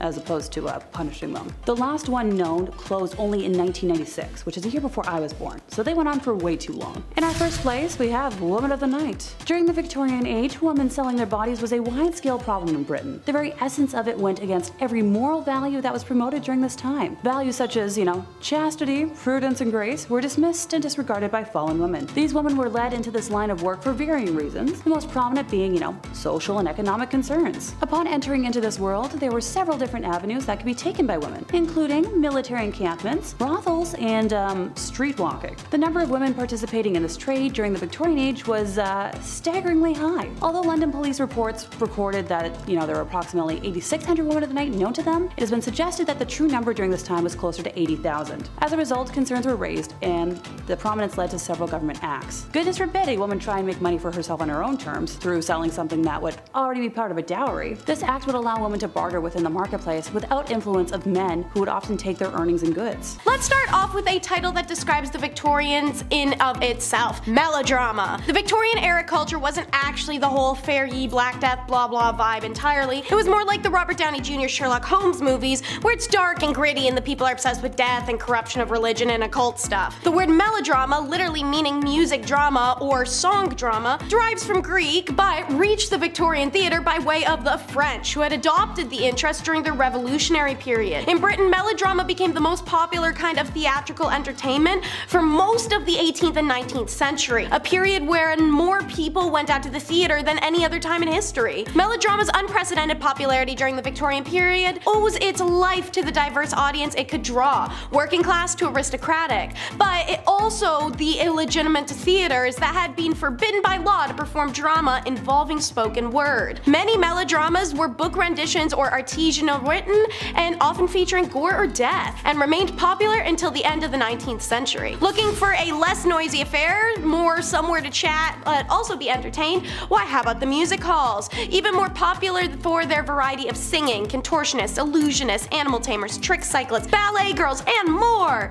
These emerged in the 1850s, and by the 1870s there were hundreds across Britain. The audiences chatted throughout the acts, and they could be unruly, throwing things at performers like bottles, old boots, vegetables, and even dead cats. In some halls, bottles carried by waiters were chained to the trays, and the orchestra was protected from flying objects by steel grills. While women initially weren't allowed in the middle-class song and supper rooms, they were later encouraged to attend because people hoped that they would have a civilizing influence on the men. Who thought that? That's not why women wanted to go. Anywho, throughout the 1860s it became more common for women to perform in music halls themselves. Many married into aristocracy because of it, got hired on to big performers and went touring, or ended up modeling for magazines. Through topical songs, music halls played the political edge and kept their audiences informed and educated about their rights and about the current social, economic, and political issues or corruptions. The last 2 decades of the 19th century saw steady efforts to control and regulate music halls, with music regulation, performer regulation, enforcement measures to reduce alcohol and worker girls, and slowly introducing higher paying audience. And since I mentioned alcohol, the Victorian era was one of mixology. Many of the cocktails we drink now we owe to the British Advent, and mixology historians consider the time of the mid-1800s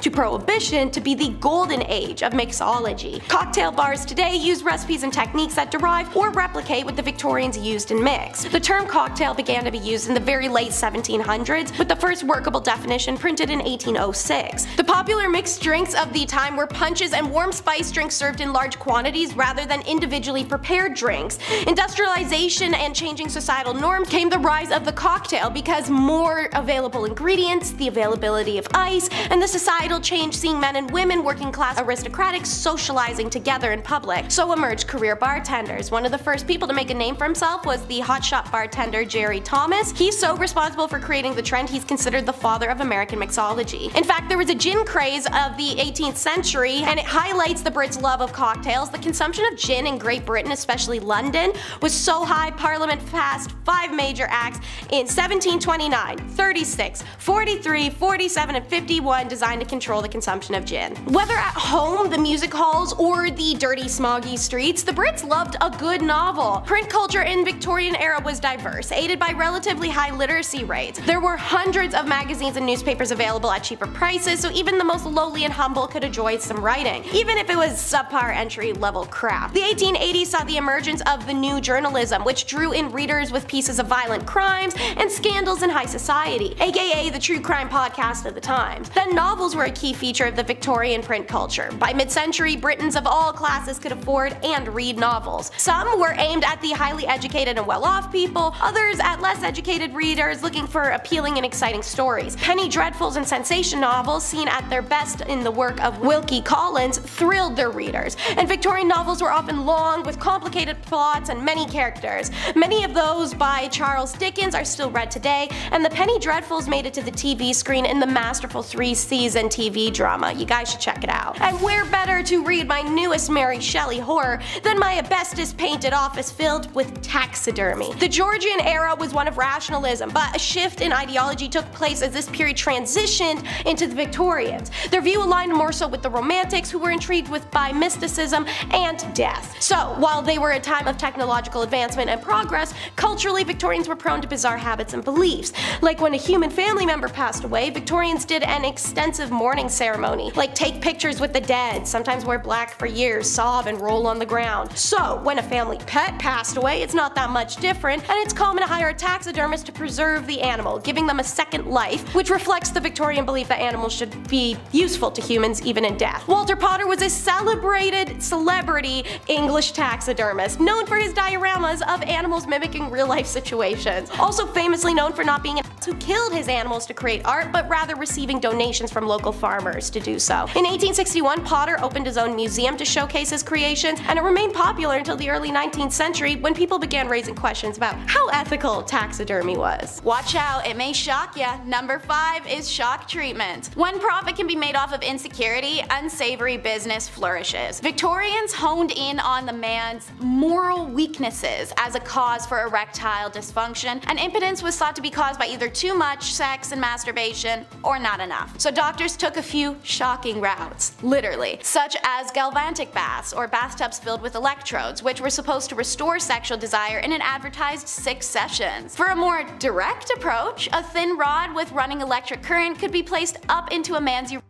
Repeat that twice a week, about 5 minutes each time, and your little man should be ready to rumble. By the late 1800s, ads were running for electric belts aimed at weak men. They claimed to help cure kidney pain and sciatic nerve issues and backaches and headaches and nervous exhaustion, and of course, mainly their dysfunction. While today impotence is recognized as the result of physical or mental duress, age, or genetics, the belief that electric shock therapy is a useful cure for impotence still persists, and some studies have shown positive signs. See that, fellas? Don't knock it till you try it. Speaking of electrocuting genitals, you can't tell me that didn't happen at least once with the first electric vibrators, which is number 4 in our countdown. Female hysteria became a diagnosable medical condition way back in medieval times, when the concept of a wandering uterus, when a discontented or displaced uterus would cause a woman ill health, was first coined. Believed to have symptoms such as irritability, insomnia, fainting, anxiety, menstruation, or horniness, pretty much every woman showed these symptoms. Hysteria was pretty common. Doctors cure hysterical paroxysm, an orgasm. For hundreds of years leading up to this invention, doctors were manually administering pelvic massages to women to achieve the necessary cure. But all that wrist work added up over time, and doctors needed a break. So cue Dr. Joseph Mortimer Granville. He created an electric steam-powered electromechanical medical instrument, nicknamed the manipulator. The device allowed women to give themselves home massages to cure their wandering wombs,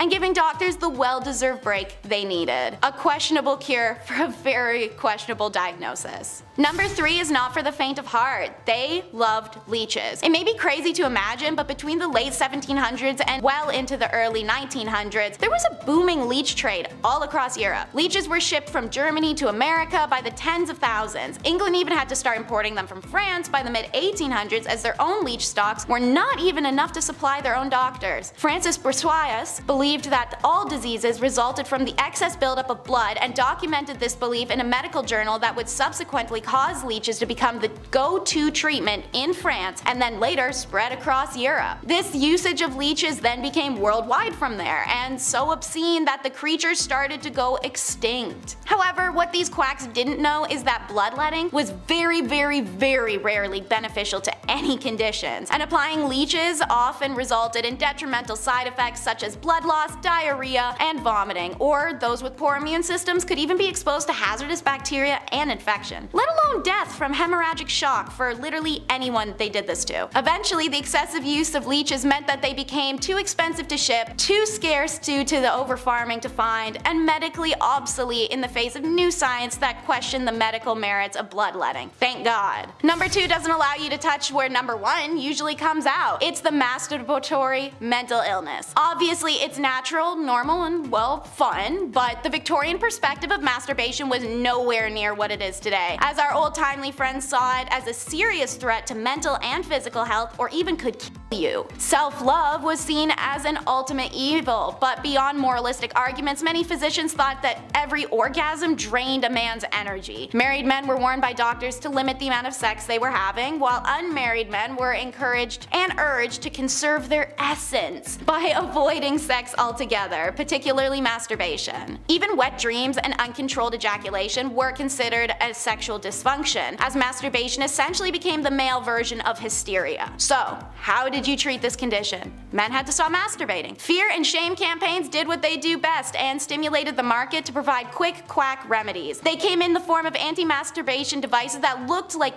torture chambers. Most popular was the juggum, which was a metal ring attached around the base of a man's, and then screwed on. If he was to become erect at any point, whether awake or asleep, the now inflated skin would make contact with sharp metal teeth that would dig in. Like I said, most popular. Consider how much worse these other options were for that to be the primo choice. A spermatic truss was essentially the first jock strap, but meant for every day, and the Bowden device fastened a little metal helmet to the end of a man's member that bound up into his pubic hair so that it would be ripped out should he become erect. I'm more than happy to keep going, but I'm sure more than enough people are wincing right now. Keep in mind, while these men were going through this to avoid masturbation, women were being prescribed it as a cure.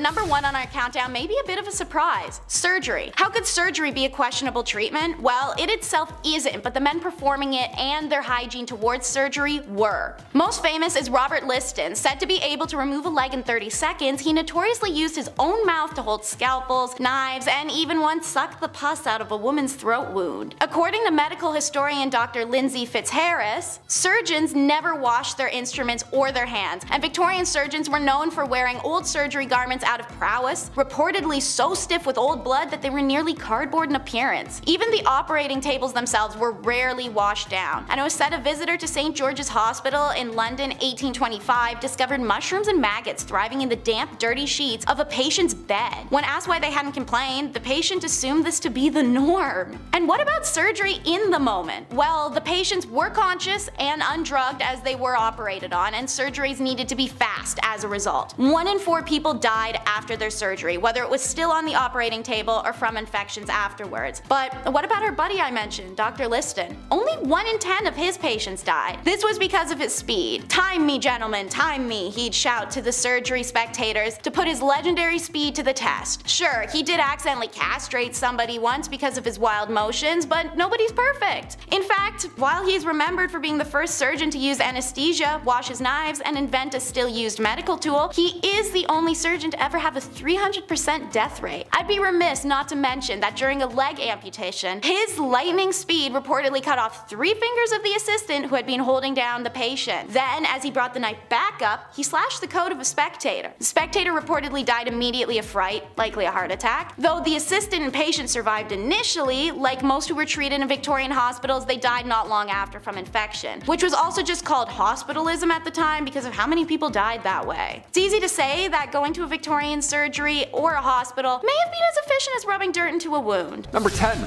The Fuzzy Wonder. Growing up, I had the classic red toy car. It was great. I would honk the horn, slam the door with attitude, wearing a diaper. It was the perfect invention for a youngin' like me. But back in the Victorian era, the toys, or whatever, not as fun. Definitely not as fun. Fisher-Price wasn't born yet, so if you wanted to wheel around and kill time, maybe even have a few laughs, well, you had to use this. The Fuzzy Wonder. Yeah, this Let's unpack this one, shall we? This patent, I'll be honest, this patent here makes me think. It makes me wonder more than anything. Why didn't this change history? Are you kidding me? The fuzzy seat, the gears, the foot straps, the possibilities are endless with the Fuzzy Wonder. The only thing that we do know about this patent, the only hint as to who or what this was for, is written right below the product's name. It says the Fuzzy Wonder, the champion of his species. His species? You're telling me there's more of these? Where's the Fuzzy Champion? Let's take him for a spin. He's probably got an engine. It's probably great. I go shopping riding one of these for sure. Definitely wheeling around, throwing stuff in. Easy. Number 9, top hat cigar holders. Yeah, this one here is so Victorian. I love it. In the Victorian era, smoking cigars was a popular pastime amongst wealthy men. If you were rich, you had to smoke cigars all day, every day, and then cough nonstop. Cigar holders, of course, were used to prevent the cigar smoke from directly entering the smoker's mouth and to keep the cigar cool and on your persons. There were various types of cigar holders during the Victorian era, ranging from simple wooden or metal tubes to more elaborate designs made of ivory, silver, or sometimes gold, fancy schmancy. Some holders were designed to be attached at the end of a walking stick, while others could be worn as a pendant on a chain, or in this case, for some reason, a top hat.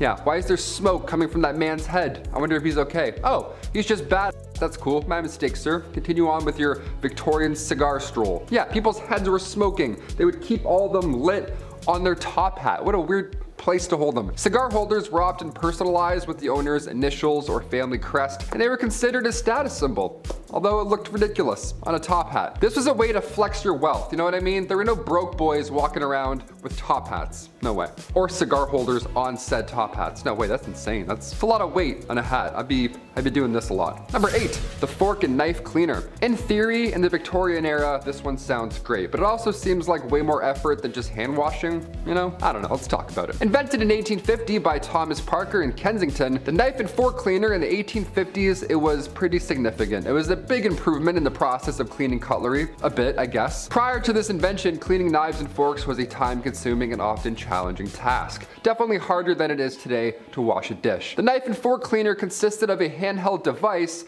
with multiple bristles and brushes and gears that would all fit around the knife or the fork, and then it would spin and move around. Again, looks like a saw trap. The user would then rub the utensil back and forth through the bristles to remove any food or debris. It took a while, and like I'm saying, a little bit more effort probably. This invention was particularly used for commercial kitchens where large quantities of cutlery needed to be cleaned quickly, so restaurants, whatever. It was also popular among households, even though it didn't last too long. It's definitely worth a mention. It looks scary more than anything. I wouldn't be like, ugh, cleaning my fork, like, don't eat my arm, thank you. Number 7, Vigor's horse action saddle. All right, now we're into it. Here we go. I mentioned the Fuzzy Wonder earlier. This thing here, Vigor's horse action saddle. Yeah, action saddle. We got some action here. There we go. This saddle would sit somewhere in your home, ideally in a place where no one else could see you. That's great, that's a start. The way they marketed this thing back then, they made it sound like it was an actual health benefit riding this big vibrator, for lack of a better term. That's all it did. It just vibrated and you sat on it. That's all I'll say. It's all I'm allowed to say. On the patent, it states that Vigor's horse action saddle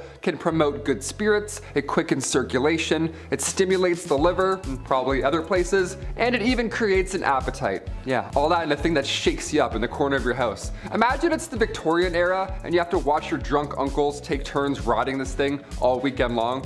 This is far too intimate for the family room. This is kind of gross. Yeah, it vibrates a lot and really hard, so that's it. You can do the rest. You can think the rest of the thoughts, dirty freaks. Number 6, the toilet mask. Madame Rowley's toilet mask. Okay, where do I even begin with this one? At first, I thought that this was a mask that you had to wear while you took a shit. I mean, compared to everything else on this list, I was like, yeah, sure. People would wear the Phantom of the Opera masks every time they had to go to the washroom. Probably, who knows? They were weird back then. A toilet mask was not that. I mean, not too far from that. A toilet mask was a natural beautifier for bleaching and preserving your skin. Victorian bleach. Easy, that's fun. The patent even stated that this mask would remove complexion imperfections. Complexion imperfections, see you later. Huh, what a treat. How lucky are we? All you have to do is wear this mask 3 times a week. For how long? I don't know, doesn't say. Just feel it out, I guess. Just feel out the bleach. Turns out lead cosmetics pasted onto a mask and bleach, turns out it was not beneficial for your health at all. Who knew? Not me. Yes, let me put on my bleach mask before, well, I can't breathe or see anymore. Never mind, I'm gonna stop wearing that. Number 5 in the countdown is all about buggy dresses. The wealthy Victorians were very into the grandeur, looking to feed a fascination with culture especially. Beetle wing embroidery was at a peak of fame in the 18th century India, and was quickly appropriated by English visitors while military occupied the country from 1858 to 1947. Elytra, which is the hard casing over a beetle's wing, first appeared on dresses and experienced their first burst of popularity in England by the 1820s, though English women in India had likely been donning it since at least the 1780s. Material used was often white or other pale colors to help augment the reflective green tones of the beetle wing. This visual was made possible when elytra was paired with zardozi, a gold embroidery style often done on colored cottons or silks. Victorians at least didn't appropriate everything about the art form. They made patterns and styles of their own for the dresses. Elytra was sewn onto the gowns in an imitation of live beetle patterns, a reflection of Victorian interest in naturalism and zoology. Not sure why anyone wants to look like they have live bugs crawling on them, but okay. Number 4 is the casual ball gown. One of the most notable shifts in Victorian time was that fashion began to be differentiated by gender rather than class. This reflected the changing roles of women in society. And let me say, every part of Victorian women's fashion seems tortuous. You start your day layering on long crotchless underwear and tunics before strapping a metal cage to your waist. You then wear an average of 6 skirts over that, alongside bodices and corsets that would forever change the placement of your organs and potentially even suffocate you to death. The reported average weight of a Victorian dress when fully on could be anywhere between 14 and 22 pounds. But the risk doesn't end there. In fact, it was everywhere. It was estimated that between the 1850s and 1860s, 3,000 women in England died from their crinolines catching fire, as airy fabrics and hoop-supported skirts also allowed for plenty of air to circulate beneath a dress, which could also make a small flame grow out of control in seconds. In 1864,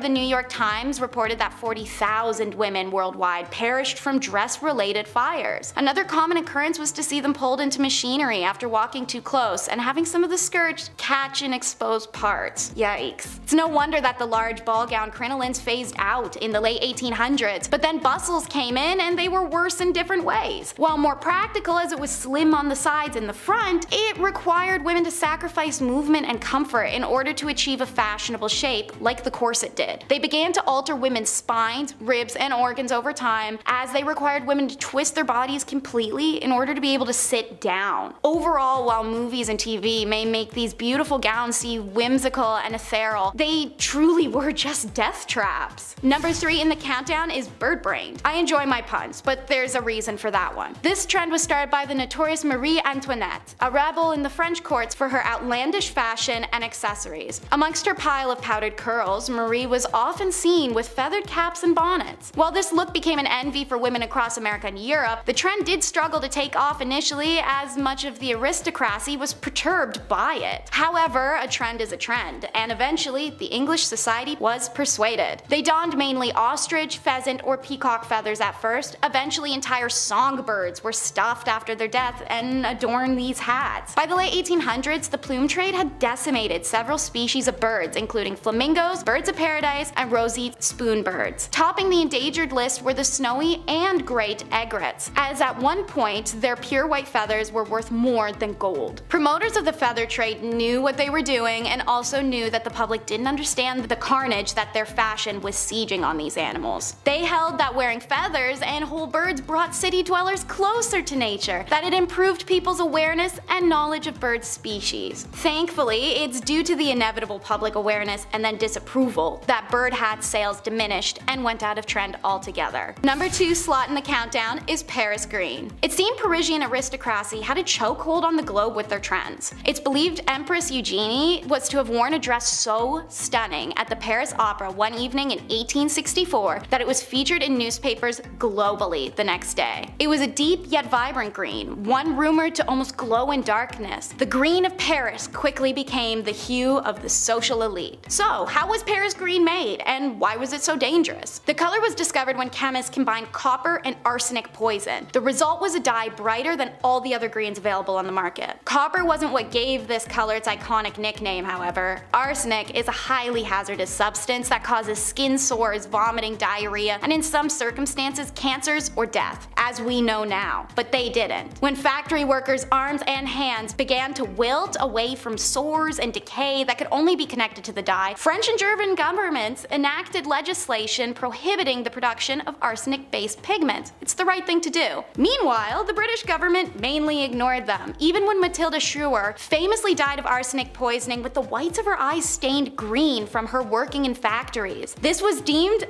accidental poisoning by the government at the time. Paris green remained popular in England until, ironically, it just went out of trend. It's a little bit of an abrupt ending, honestly. No justice for those exposed in workplaces or compensation for suffering, but nothing takes the cake quite like the Victorian trend of looking dead, which is #1 in our countdown. You'd figure people look dead enough as is, inhaling arsenic and mercury from their clothes and shoes and hats constantly, let alone their home decor, but looking dead was the fashion of the day. This look was specifically modeled after how tuberculosis affected you. Pale skin, watery eyes, red lips. While this disease was decimating the lower status, higher status women recreated it with makeup and arsenic consumption. You heard me right. In order to get pale skin, women consumed arsenic. In order to not die from arsenic, the consumer had to follow a careful process, eating small doses to build up a tolerance. Now, arsenic is addictive, so if they at any point stopped the consumption, they would experience withdrawals such as vomiting, stomach pains, convulsions, hair loss, nervous system failure, kidney failure, delusions, the list goes on. Some women were stuck taking it for the rest of their lives. For the desired watery eye look, women would put citrus or even perfume in their eyes. Some went farther, using belladonna flower, also known as deadly nightshade, for longer lasting tears. However, being poisonous, little wonder why blindness was widely reported as a symptom of belladonna drops. No wonder it did such a good job. Red lip paint included, you guessed it, more poison. In this case, usually lead. All of these poisonous products would contribute to illnesses and facial decay. Death was of course a long-term side effect of the usage once poisoning reached its crescendo. Suffice to say, while you may really want to fit in, some trends are not worth getting on board for, especially if they'll slowly melt your face off. Number 10. Tulle skirts.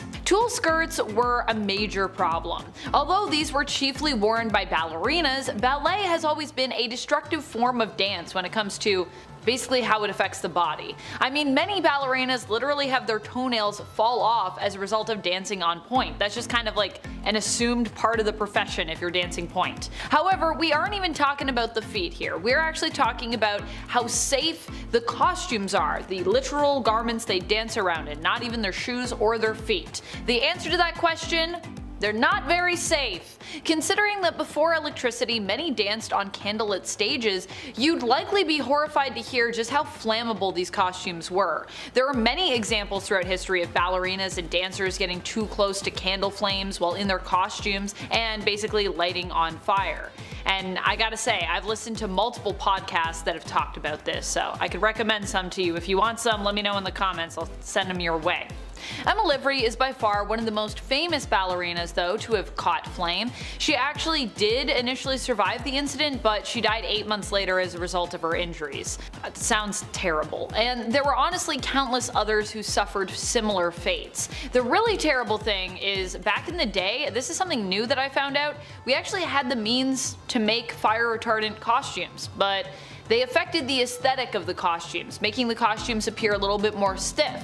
So rather than try to save the more than thousands of ballerinas who died in even just a single year, we decided to opt for beauty over safety.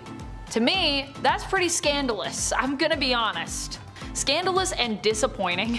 And friends, before we move on to our next spot on this list, if you love what we do here at Bumblebee and you love learning history with us, be sure to let us know by clicking that subscribe button. Honestly, we got a lot of fun facts for you and I don't want you to miss out. Number 9. Showing some shoulder. Ooh. The crazy thing is we actually just came from an era before this when showing shoulders was actually considered very fashionable. But by the time the Victorian era really started to kick into gear, this was actually considered completely improper. Paintings even had to be repainted to reflect this new trend because showing a bit of shoulder literally frightened some people. They were like, oh, I can't look at it.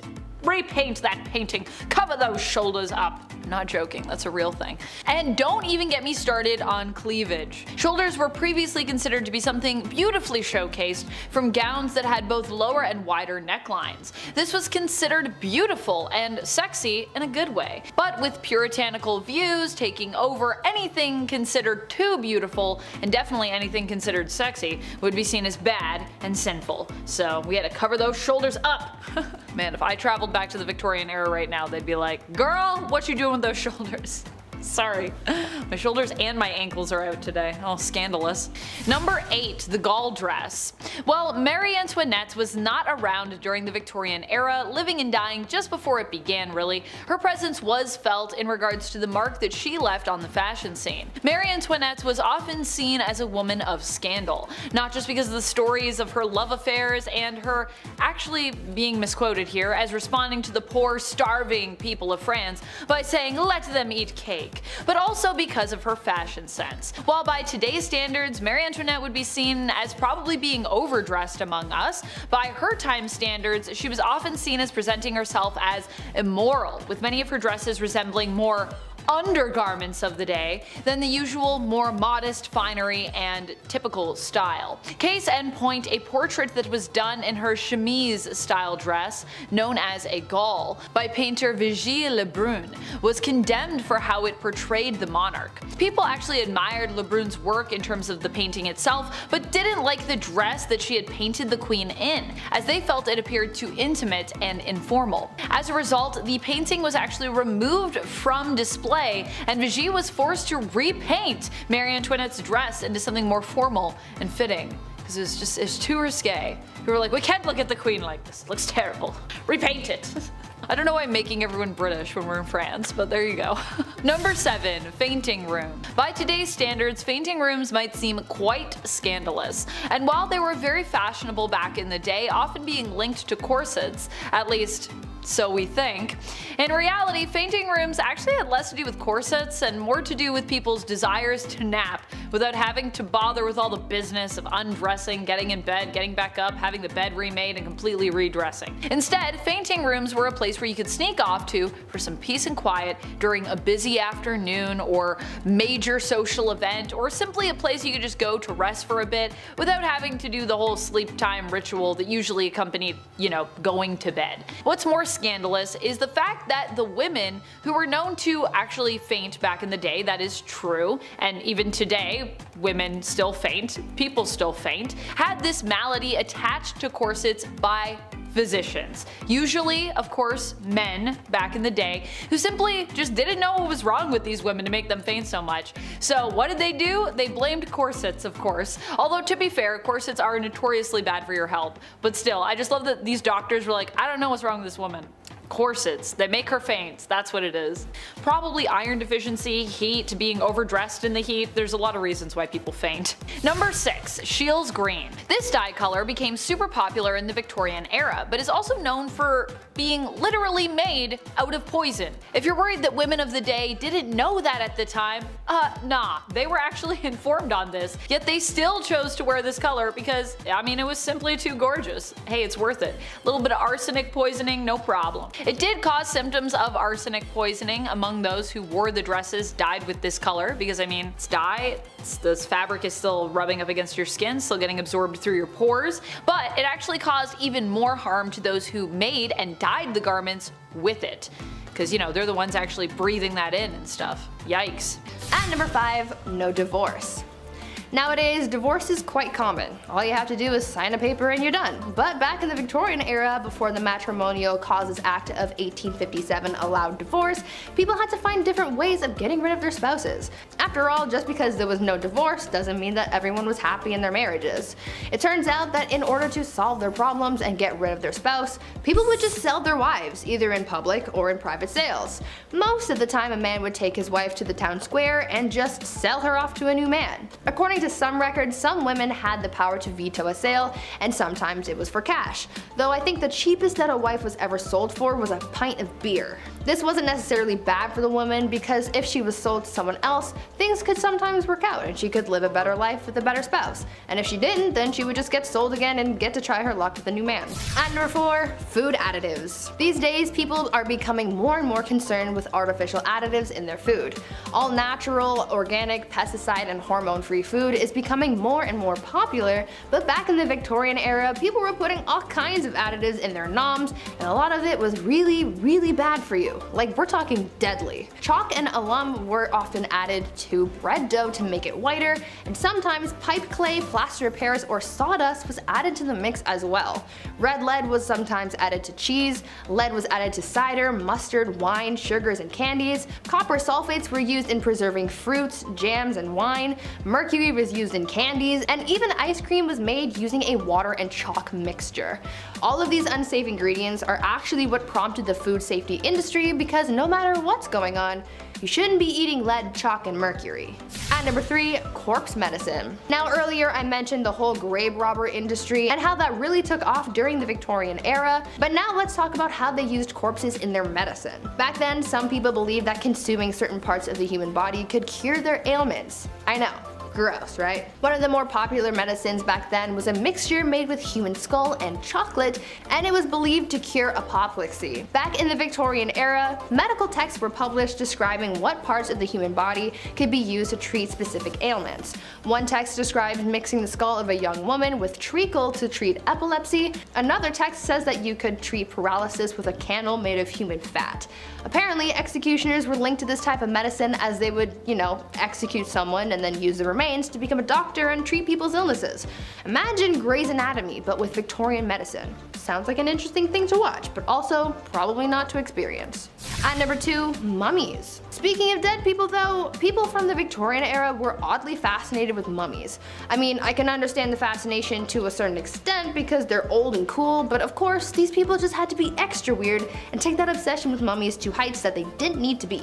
People used ground up mummies to make paint, pieces of mummies were sold in jars, and they were even used in advertising. One candy shop put a mummy on display in the store, claiming that it was the daughter of a pharaoh who saved baby Moses. I mean, that's weird, right? I understand that this was all happening as archaeologists were starting to uncover lost treasures and secrets from Egypt, but I mean, a mummy in a candy shop? Seems a little much. And finally, at number 1, baby farmers. Now for what I believe is probably the most disturbing thing from the Victorian era, baby farmers. Basically, this was an industry of women who would take unwanted babies and either take care of them, give them to new parents, or unfortunately have them disposed of. One famous case of the darker side of baby farmers comes from a woman named Amelia Dyer.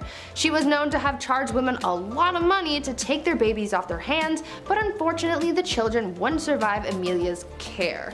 It is believed that Amelia was responsible for the passings of hundreds of babies, making her one of the biggest monsters of the Victorian era. Number 10, Queen Victoria. It's all bloody herself, Her Royal Majesty and Queen of the British Empire. Queen Victoria. She's responsible for a lot of things, including a nice long holiday in the summer where dads get to be irresponsible with fireworks. Nice. All fun jokes aside, she was the queen of the monarch, and she wasn't the worst queen ever, but during her reign, the British Empire had never really been stronger, as it took part in absorbing many smaller nations into the empire. And they didn't ask nicely, if you catch my drift. India, China, and a lot of parts of Africa. Africa had a rough time back then. It was pretty hard for that continent. They all felt the wrath of the Queen's expansionist fist. It's really sad, actually. Goddamn. Number 9, thieves. Times, specifically in Victorian London, weren't the best. It most certainly wasn't the cleanliest place on earth, and there were orphans asking for more porridge. I don't know. I didn't read the book, guys. Sorry. Lack of rights, social expectations and pressure, and a lot of double standards. Honestly, it just wasn't an easy time for women. Well, it shouldn't really come as a surprise, but thievery and pickpocketing were often done even by women though. I mean, what choice do you have at that point? The idea of ladies was so ladylike or elegant that it wasn't possible, or at least people thought it wasn't possible, that they could be criminals. What a backhanded compliment.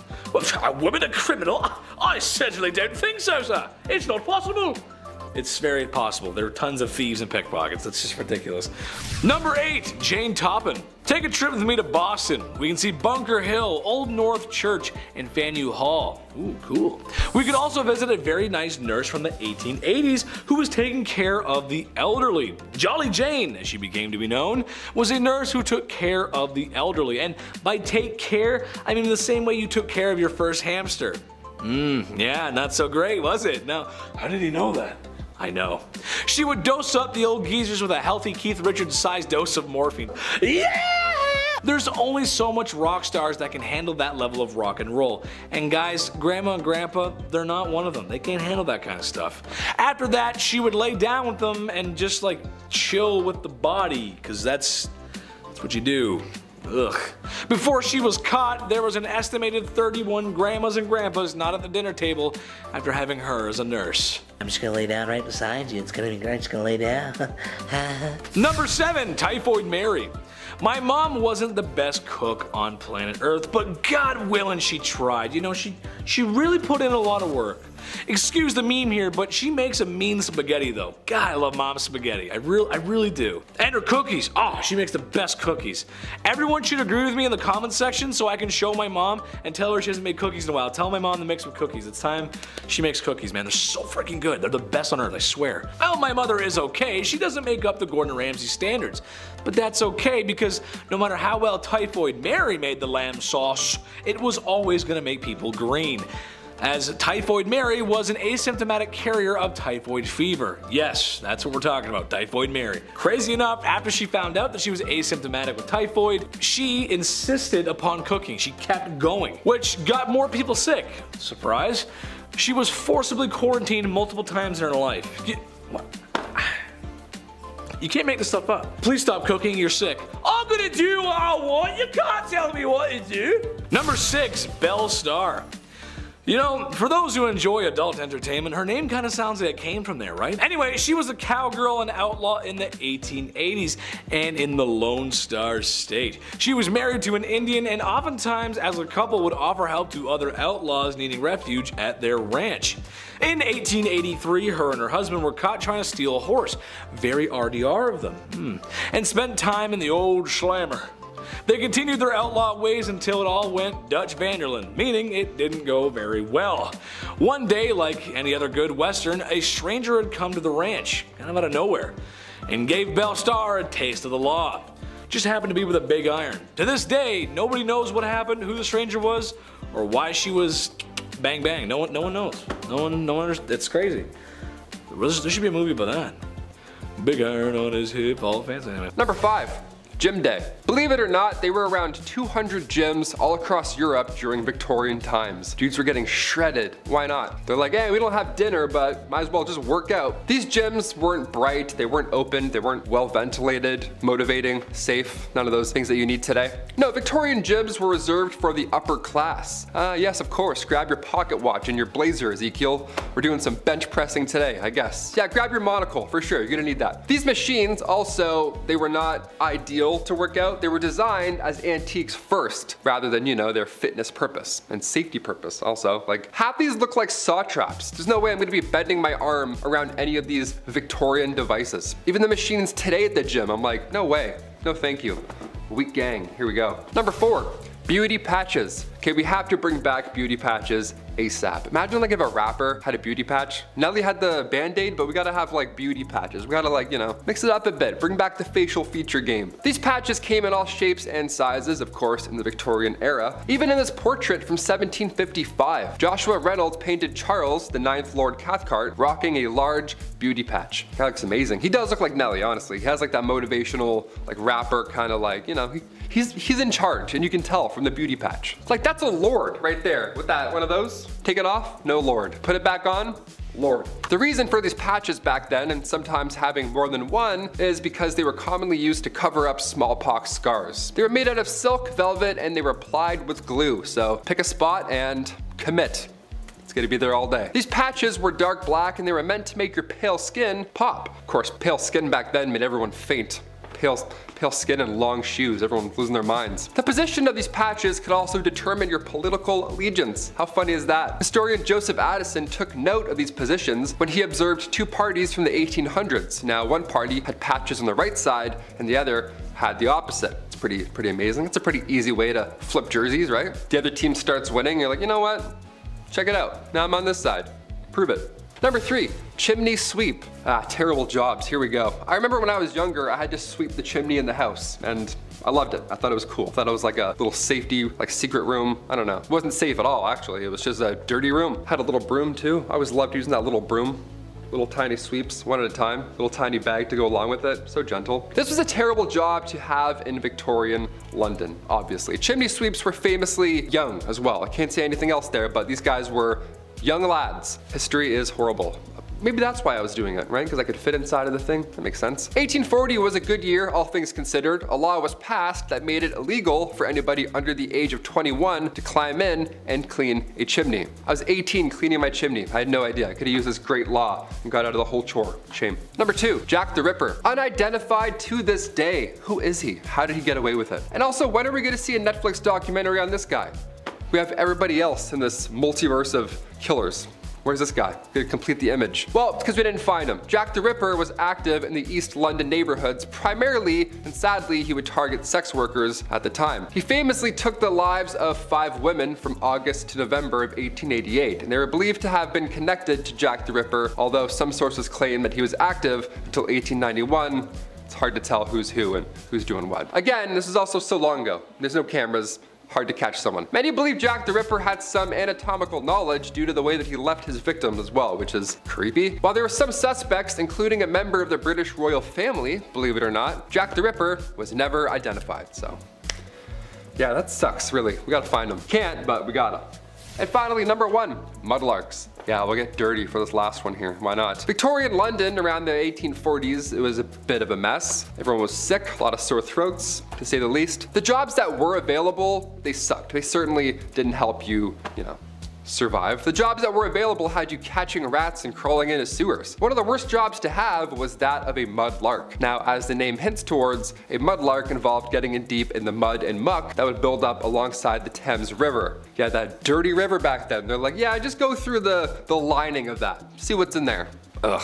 This one was reserved, again, for the younger folk with, the patellas that still worked, digging in the mud, of course. Can't have an old guy in there. He's not gonna come back out. It was like working in quicksand. It was horrible. It was exhausting. Not to mention the chances of being whisked away by the river at any given moment. Yeah, it sucked. All for the slim chance of finding a pocket watch or some driftwood, rags, something, anything really worth your troubles. Getting us started at number 10 is top hats. A top hat is an iconic image. You can see them in old black and white movies or on logos such as Mr. Peanut. But why were top hats created, and why were they so trendy? Well, there's multiple reasons actually. Men and women were already wearing hats and bonnets to protect their heads from rain, wind, and the soot from local smokestacks. As a result, hats were already quite a trendy wear. However, the true reason for its popularity is what it represented. The top hat quickly became symbolic of status, power, and masculinity. From 1850 to 1900, men wore top hats for business, pleasure, and formal occasions. Certain colors were even associated with certain times of day. For example, a black top hat was for day or night, making its wearer feel taller, more handsome, even suave. Some were even reported to be a height of 12 to 14 inches tall. Top hats, amongst other hats of this era, also required ridiculous upkeep, such as being brushed, boiled regularly, powdered, etc. They also tend to contain mercury poison. As time progressed, we found other ways to overcompensate as well as accessorize our heads, so it's easier to see why the top hat never made a comeback. Number 9 in the countdown is women and their flirty fans. When you see a gentleman caller across the room, you may want to send him a hint that you're picking up the vibe that his top hat is putting out. What better way than subliminal messaging with an item you're already carrying? In Victorian times, women carried fans due to fainting spells, which were really just the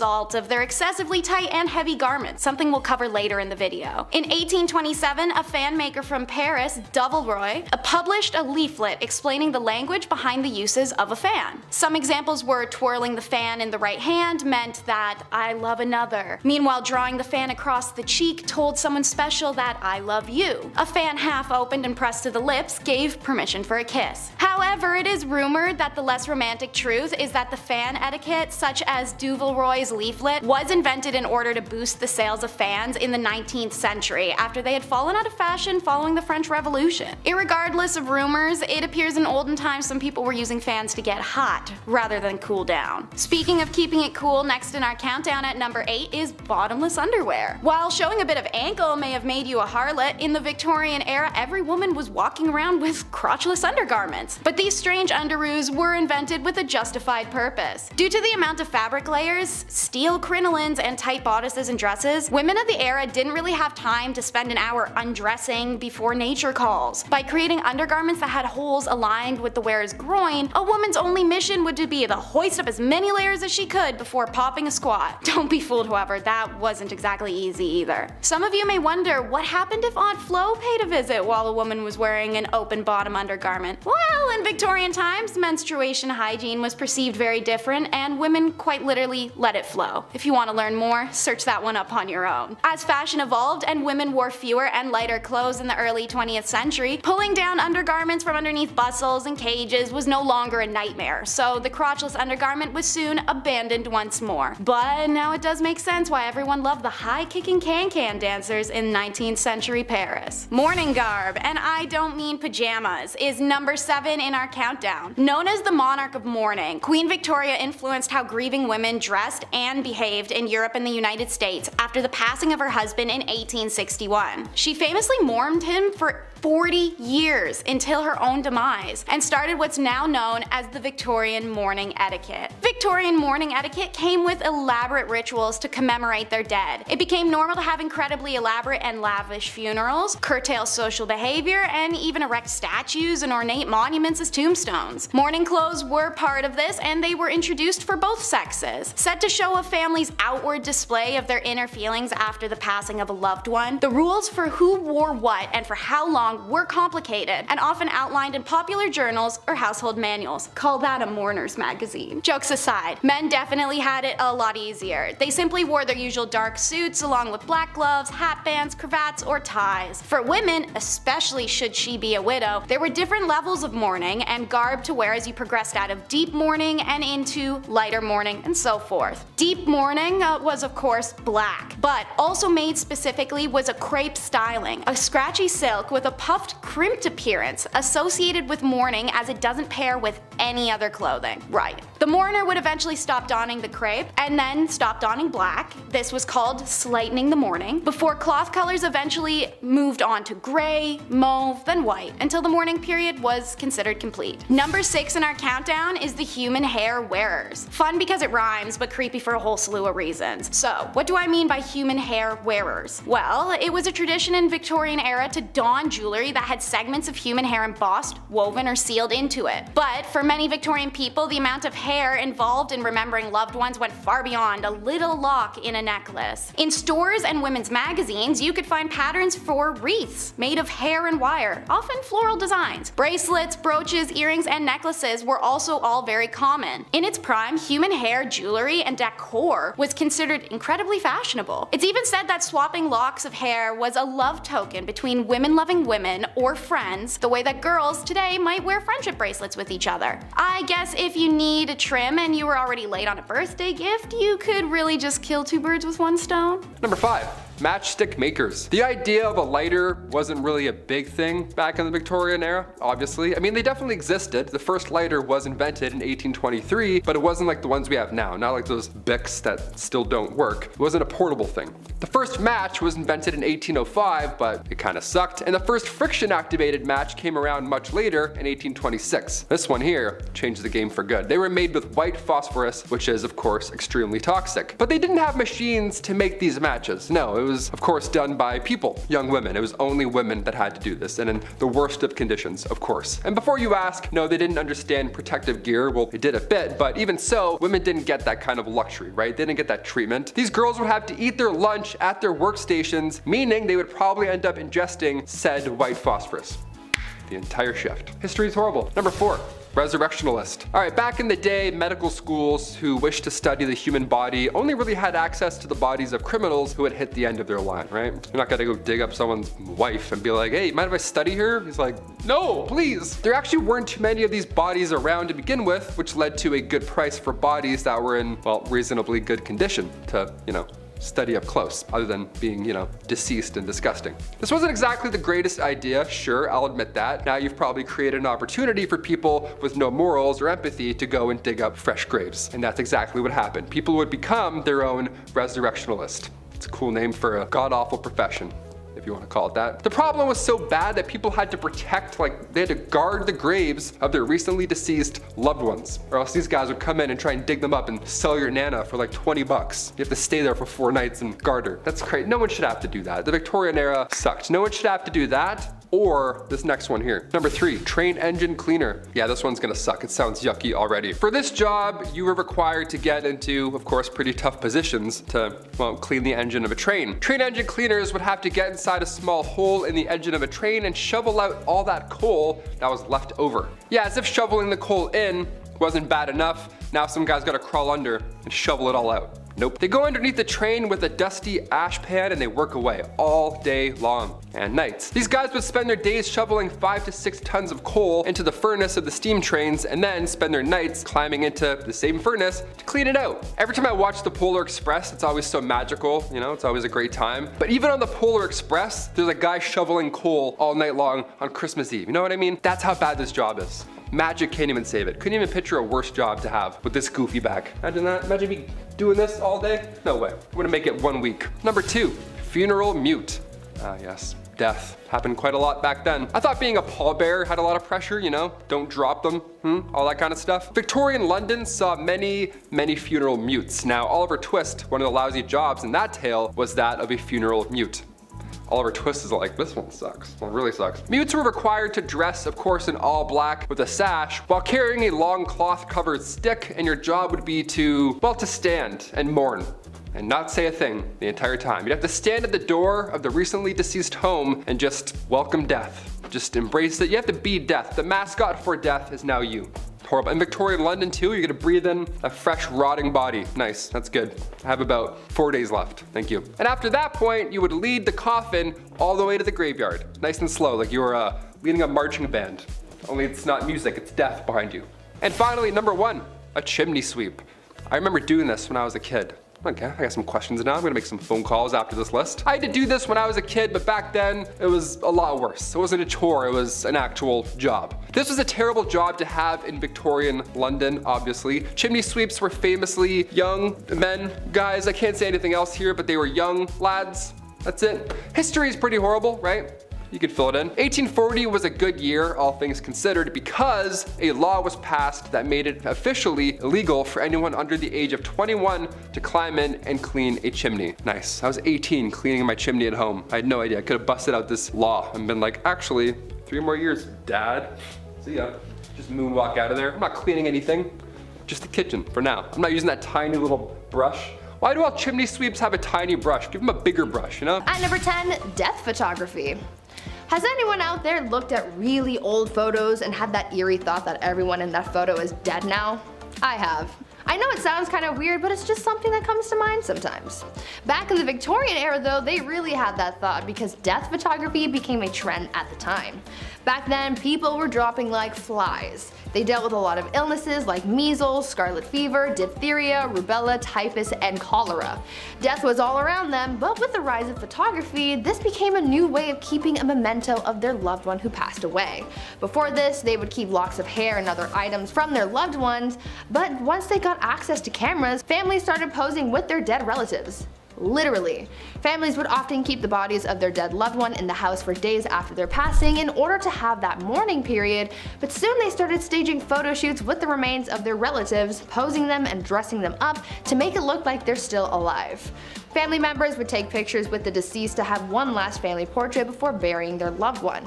It's kind of heartwarming in a way, but also really creepy. At number 9, emigration. During the Victorian era, there was unfortunately a lot of orphan children living in the streets of London. It became a pretty big problem because of the sheer amount of young people without homes or families. It was estimated that around 30,000 children were living on the streets in London in 1869. Soon a program was put into place to try and solve this issue, and people started rounding up these orphan kids and shipping them off elsewhere to work in some of the British colonies.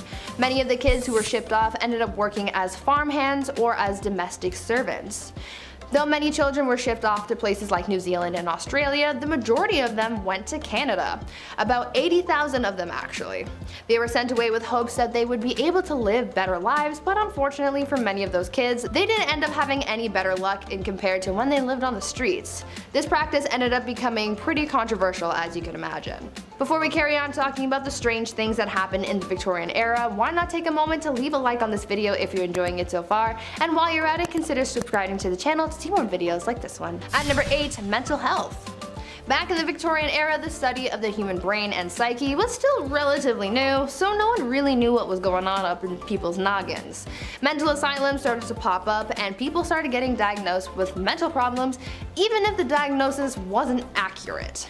The 3 labels that a patient could fall under were the manic, the melancholic, and those with dementia. The symptoms for those big 3 labels often varied, and people were admitted to asylums for some pretty messed up reasons. There was a list of common causes for mental illness that people referred to back then, and it included things like, quote, laziness, novel reading, superstition, an immoral life, and intemperance, as well as the act of self-pleasuring. For women, they could also be sent to asylums for some pretty ridiculous reasons, like imaginary female trouble, hysteria, rumor of husband murder, and even fits of desertion of husband. I am so glad things have changed since then. At number 7, grave robber. When you think of jobs back in the Victorian era, you might think of things like chimney sweeps and lawyers. But another relatively popular, though questionable profession was being a grave robber. Yes, people actually made a living off robbing graves. As people studied medicine, they needed cadavers to practice on, but there was a law saying that only the bodies of those who had been executed for a crime could be used as a cadaver, and since the laws changed to include less and less crimes having death penalties, soon people started running out of cadavers to practice on, and this gave way to the boom in the grave robbing industry. People could make a pretty penny for snatching bodies from cemeteries and selling them to medical professionals and students. Fresher bodies went for more money, and the grave robbers not only made money off the sale of the cadaver, but they also charged a fee, so they ended up with a little extra cash in their pockets. Eventually, the grave robbing business became such a big problem that cemeteries started installing watchtowers and guards to prevent people from getting away with the dead. At number 6, beauty. I've talked about this before in some past videos, but the Victorian era was famous for its strange beauty practices, so I just had to include it on this list. You're probably familiar with the makeup from the Victorian era. Women often painted their faces white to look as pale as possible, but even though they believed it made them look beautiful, it also did a lot of harm to their health. The white face paint that women would use was lead based, and as we all by now, lead makes you dead. But this white lead paint isn't the only thing that harmed people's skin. Women would also wash their faces with ammonia to make their skin look paler. At night, women would rub opium on their faces, and if they were really dedicated to their beauty regime, they would also ingest arsenic. They were literally poisoning themselves in the name of beauty. Women would also use mercury on their eyebrows and eyelashes, and would use lemon juice or belladonna in their eyes, which could cause blindness in some people. Once again, I'm glad things have changed. Number 5, Harriet Boozwell. Christmas morning 1872 was a good morning for everyone waking up except Harriet Boozwell, who was found carved up like a Christmas goose. Oh god. The night before, she had attended a fancy Christmas ball, as you do back then, and she was seen leaving with a well-dressed, handsome man, a foreigner, most likely German, as witnesses report. She was found the next day with multiple lacerations, and yeah, it wasn't pretty. The police eventually followed a trail of evidence to a German man in South America, but because of the man's pleasant demeanor and solid alibi, he was dropped as a suspect, even though his maid claims of cleaning a bloody handkerchief that night of her passing. No one else was ever arrested for the crime, and that was the end of that one. Oh yeah, the bloody handkerchief, yeah, that was my brother. I had nothing to do with that. Yeah, it was not me, sorry. Number 4, Elizabeth Jackson. Surprise, surprise! Another mangled corpse was found in the River Thames. That's weird. This time, the lower half of a woman and legs. As the days went on, more and more parts were discovered, and after another bad glue and paste project, it was identified to be Elizabeth Jackson, a young woman who had left her home in shame of an unwedded pregnancy. Ooh, scandalous. Sadly, she ended up in River Thames, and no one is sure who did it at all. Some claim actually it was Jack the Ripper, and while it does make sense, experts don't all agree. Thus, it is another unsolved mystery. God, why is it happening so much back then? What the hell's going on? God. Number 3, Lizzie Borden. Lizzie Borden took an axe and gave her mother 40 whacks, and when she saw what she had done, she gave her father 41. That's a nice nurse. What a nice thing to say about a nice young lady. Maybe one of the most famous crimes ever, actually. In a nutshell, it looked like Lizzie had done it. It was a closed and shut case. It seemed like a pretty concrete open and shut case, but yet again, somehow, she got off free. She claimed that she was in the barn when it happened, and then she discovered the bodies. Now, most of the topics on this list are a whodunit, but I mean, for sure this one, we can't be so serious to not ignore the facts here, right? I mean, she was the only person there. Who could have done it? Well, unsolved apparently. Oh god, alright, she didn't do it. Number 2, the West Ham vanishings. Just east of London between the years of 1882 and 1899, a few women disappeared and then were left in parks, or at least their bodies were. I don't know why that keeps happening. It's 1800s is weird. And while we don't know very much about Jack the Ripper, we know even less about these cases, as they've somewhat fallen into obscurity. Naturally, police thought it could be Jack the Ripper again, but it's also likely that it's not. I'm starting to think Victorian London isn't the safest place for a lady to be. I don't like this is going. That's all the information on that one. It was like, yeah, they died, we don't know who did it. Oh, okay. Alright. I'll put that in. Number 1, Carrie Brown. This one takes place in 1881 Manhattan. Carrie Brown was found deceased in a hotel room. A man named Amir Abi was arrested and spent 11 years in jail for the crime, before being proven innocent and released. So what's so crazy about this whole thing? Well, given the same style, the running theory was that, again, this was Jack the Ripper, even though this was New York and not London. So the question is really, who did Carrie in? And if it was Jack the Ripper, why is he in New York, and how many more did he really commit in London and New York? Man, that's scary, dude. I don't know. Starting our list off at number 10, the first postage stamp. Nice. Who's the first guy who licked a stamp? Why'd he do it, right? We'll start off with stamp facts. Why not? I know there's a couple pen pals out there that still use snail mail. That's cool. This one's for you. May 1st, 1840, the world's first ever postage stamp was sold, of course, for 1 penny. Pretty cheap, nice, we love it. This sale changed history. Now on the stamp was of course a portrait of one Queen Victoria, world's first ever profile photo for a letter. Here we go, they're like, oh, who is this? Who's this little person here? Of course this caught on. Definitely caught on. More than 70 million letters were sent within the next year. And then that tripled only a few years later. And of course it thrived for 40 years. Do you still use letters? If so, write into us. Write some fan mail. Forget the comments. Write into us with a pen, with your autograph too, where you live. Yeah, no one's doing that anymore. Number 9, Alexander Graham Bell. I have no idea how phones work. I know it's vibrations and signals, and I have to do this occasionally to help it out, but scientifically, nothing. I can't wrap my brain around this technology. Still, I'm 28 years old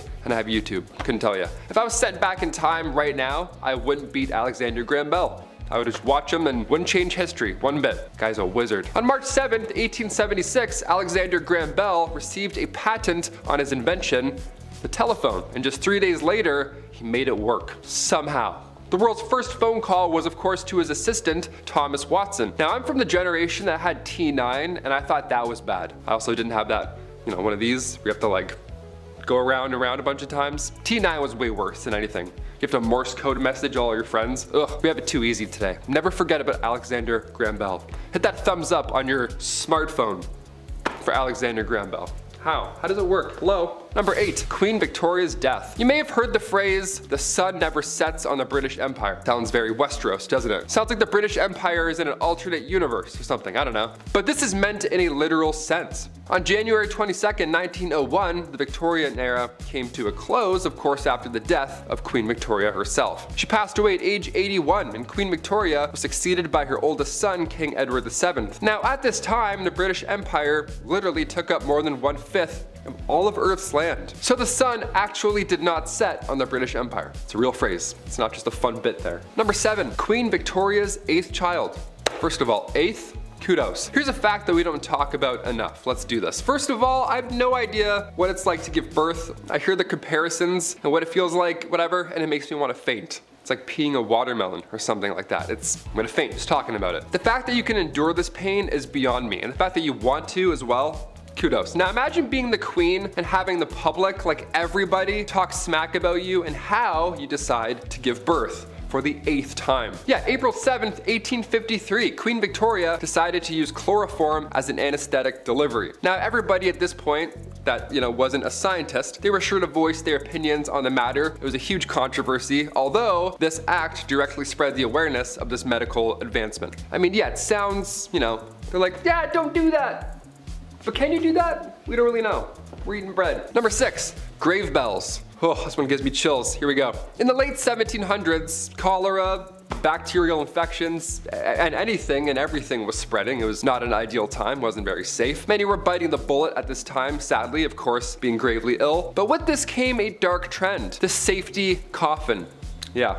Just a backup coffin. These coffins, Lord forbid you are buried alive, these safety coffins would allow the dead to rise again. Nice, like it's Michael Jackson's Thriller. They would just come out and be like, oh, guess who's back? Back in the Thames, here we go. All these coffins have extra comfort on the inside and a wire. This wire ran through the coffin and then attached to a bell on the outside on the, ground floor. So if a passerby heard it, well, they would know something's up. Folks would get creative with their safety coffins. I mean, they'd personalize it. Like for example, a man named Robert Robinson from Manchester. He passed in 1791, but instructed his family and watchmen to open this special door that would reveal a layer of glass. So that's real haunting to find. Hey, come look at Grandpa. Yeah, he looks good, eh? Patent number 81,437. It was actually granted to Franz Vester in 1868, and it was an improved burial case. Just a glass case with someone who may or may not be alive inside. 50-50. It had an air inlet, a ladder, and of course, a bell. The description of the patent says,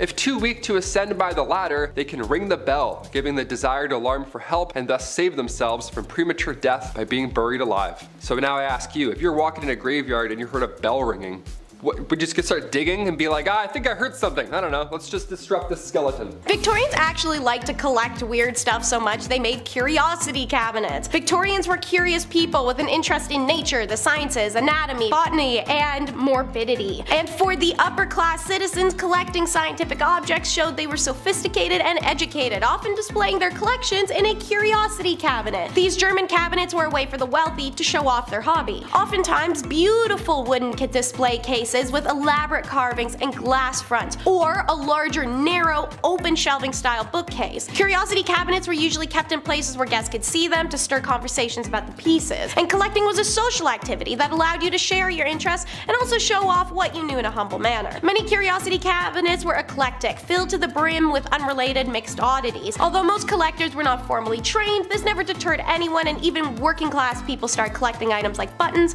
fetishes, pocket-sized portraits, stones, and animal bones. Death, insect, and human oddity photographs were as popular as Pokemon. Even oddity performers made business cards called carte de visite, a small photograph card collectible of themselves. Joseph Merrick, a professional showman known as the Elephant Man, was a popular carte de visite. And he worked for the next topic on the list, the freak shows. It was a weirdly massive part of the Victorian culture, described as a family-friendly commercial event. They were the entertainment pinnacle. The name itself is offensive, and many Victorians even then boycotted the shows for its mockery and ableism. But the shows acted as a source of solace for performers that were often disabled or had genetic differences that made them potentially rejectable from society and potentially their own families. In the Victorian era, asylums were hellish, and if that was your option or a job in the circus, many made the choice to live in a welcoming community of similarly ostracized people with differences. Siamese twins, extra limbs, excessive hair growth, malformation, and many married and had children and functioning lives of normalcy despite making a living performing for audiences as freaks. Their stories embody the magnificent resiliency of human spirit, and they make a killing off the lustrous need for weirdness in the Victorian era, emptying wallets of people who wouldn't accept them outside of a show ring and living more financially secure than they did. The show started in the 1500s but hit their boom in the 1800s, and the best performers were often found in Queen Victoria's own court. Some famous names were Millie and Christine McCoy, John Merrick, Fanny Mills, Prince Rondian, and Ella Harper. Next up is how Victorian oddity obsession literally irreparably destroyed a ton of history. Egyptomania. It began in 1798 with the launch of Napoleon's campaigns in Egypt and Syria, a fitting example of imperialism when they find the Rosetta Stone. Europe goes on a mission to proliferate and appropriate any and all Egyptian antiquity or aesthetic, culture vulture style. The Egyptian obsession consumed Western thought, revealing itself through their literature, art, and culture at the time. This included their mummy unwrapping parties and novels such as Arthur Conan Doyle's Lot 249, and also their decor. Anyone who could afford to travel to Egypt could realistically afford to buy a mummy because they kind of sold them at bazaars like Barbies at Walmart. When it came to mummy unwrapping parties, Victorians let their intrigue cloud their, judgment, human decency, morals, conscience. Man, am I missing anything? It was a form of entertainment that was a complete desecration of Egypt, its people, and their ancestors. Thomas Pettigrew, who was a surgeon, antiquary, and an author, was a well-known unroller. At one notable gathering for the unwrapping of Neshkins, the second wife of Theban high priest Piogem II was placed in a contraption that made her appear to dance. The demand for mummies to take home was so high that Egyptians even started transporting them from less visited ruins to areas that got more traffic. Hundreds are now lost, as are their tomb locations. These gatherings thankfully died out in the later years of the 19th century, not because Victorians realized their inhumanity, but because of boredom. Because the Victorians were greedy, nothing filled their interest for very long, except occult and spiritualism. They put that bleep in everything: books, newspapers, clothes, art, decor, parties. The modern spiritualism movement was generally agreed to start on April 1st of 1848 in Hydesville, New York, when teen sisters claimed to speak to a ghost of a man killed in their home. News that spread worldwide and that had a complete fascination chokehold on England, causing the spiritualism movement of the 1860s and attracting people from different social classes, including Queen Victoria. The most popular forms of occult interest in the late Victorian period include mesmerism, clairvoyance, electrobiology, crystal gazing, specialty newspapers, public seances, thought reading, and above all else, conjuring. Sir Arthur Conan Doyle, like many late Victorians, was fascinated by the possibility of communication with the departed souls. The core belief of their spiritualism movement was that the living could communicate with the dead through the help of a medium endowed with the supernatural gift during the mysterious and entertaining seance phenomena or performance. Charlatans will always take advantage, after all. Within the late Victorian counterculture of spiritualism, a number of women and men gained fame and authority as skilled mediums. And now for the original garden gnome, the dirty old man in the backyard. See this? This is a gnome. If you're a basic B word, you might consider just tossing one of these among your flowers and calling it a day. No, you want this. See this? This is the dirty old dude that you would hire to live menacingly in your backyard. Why? I don't know. Why not?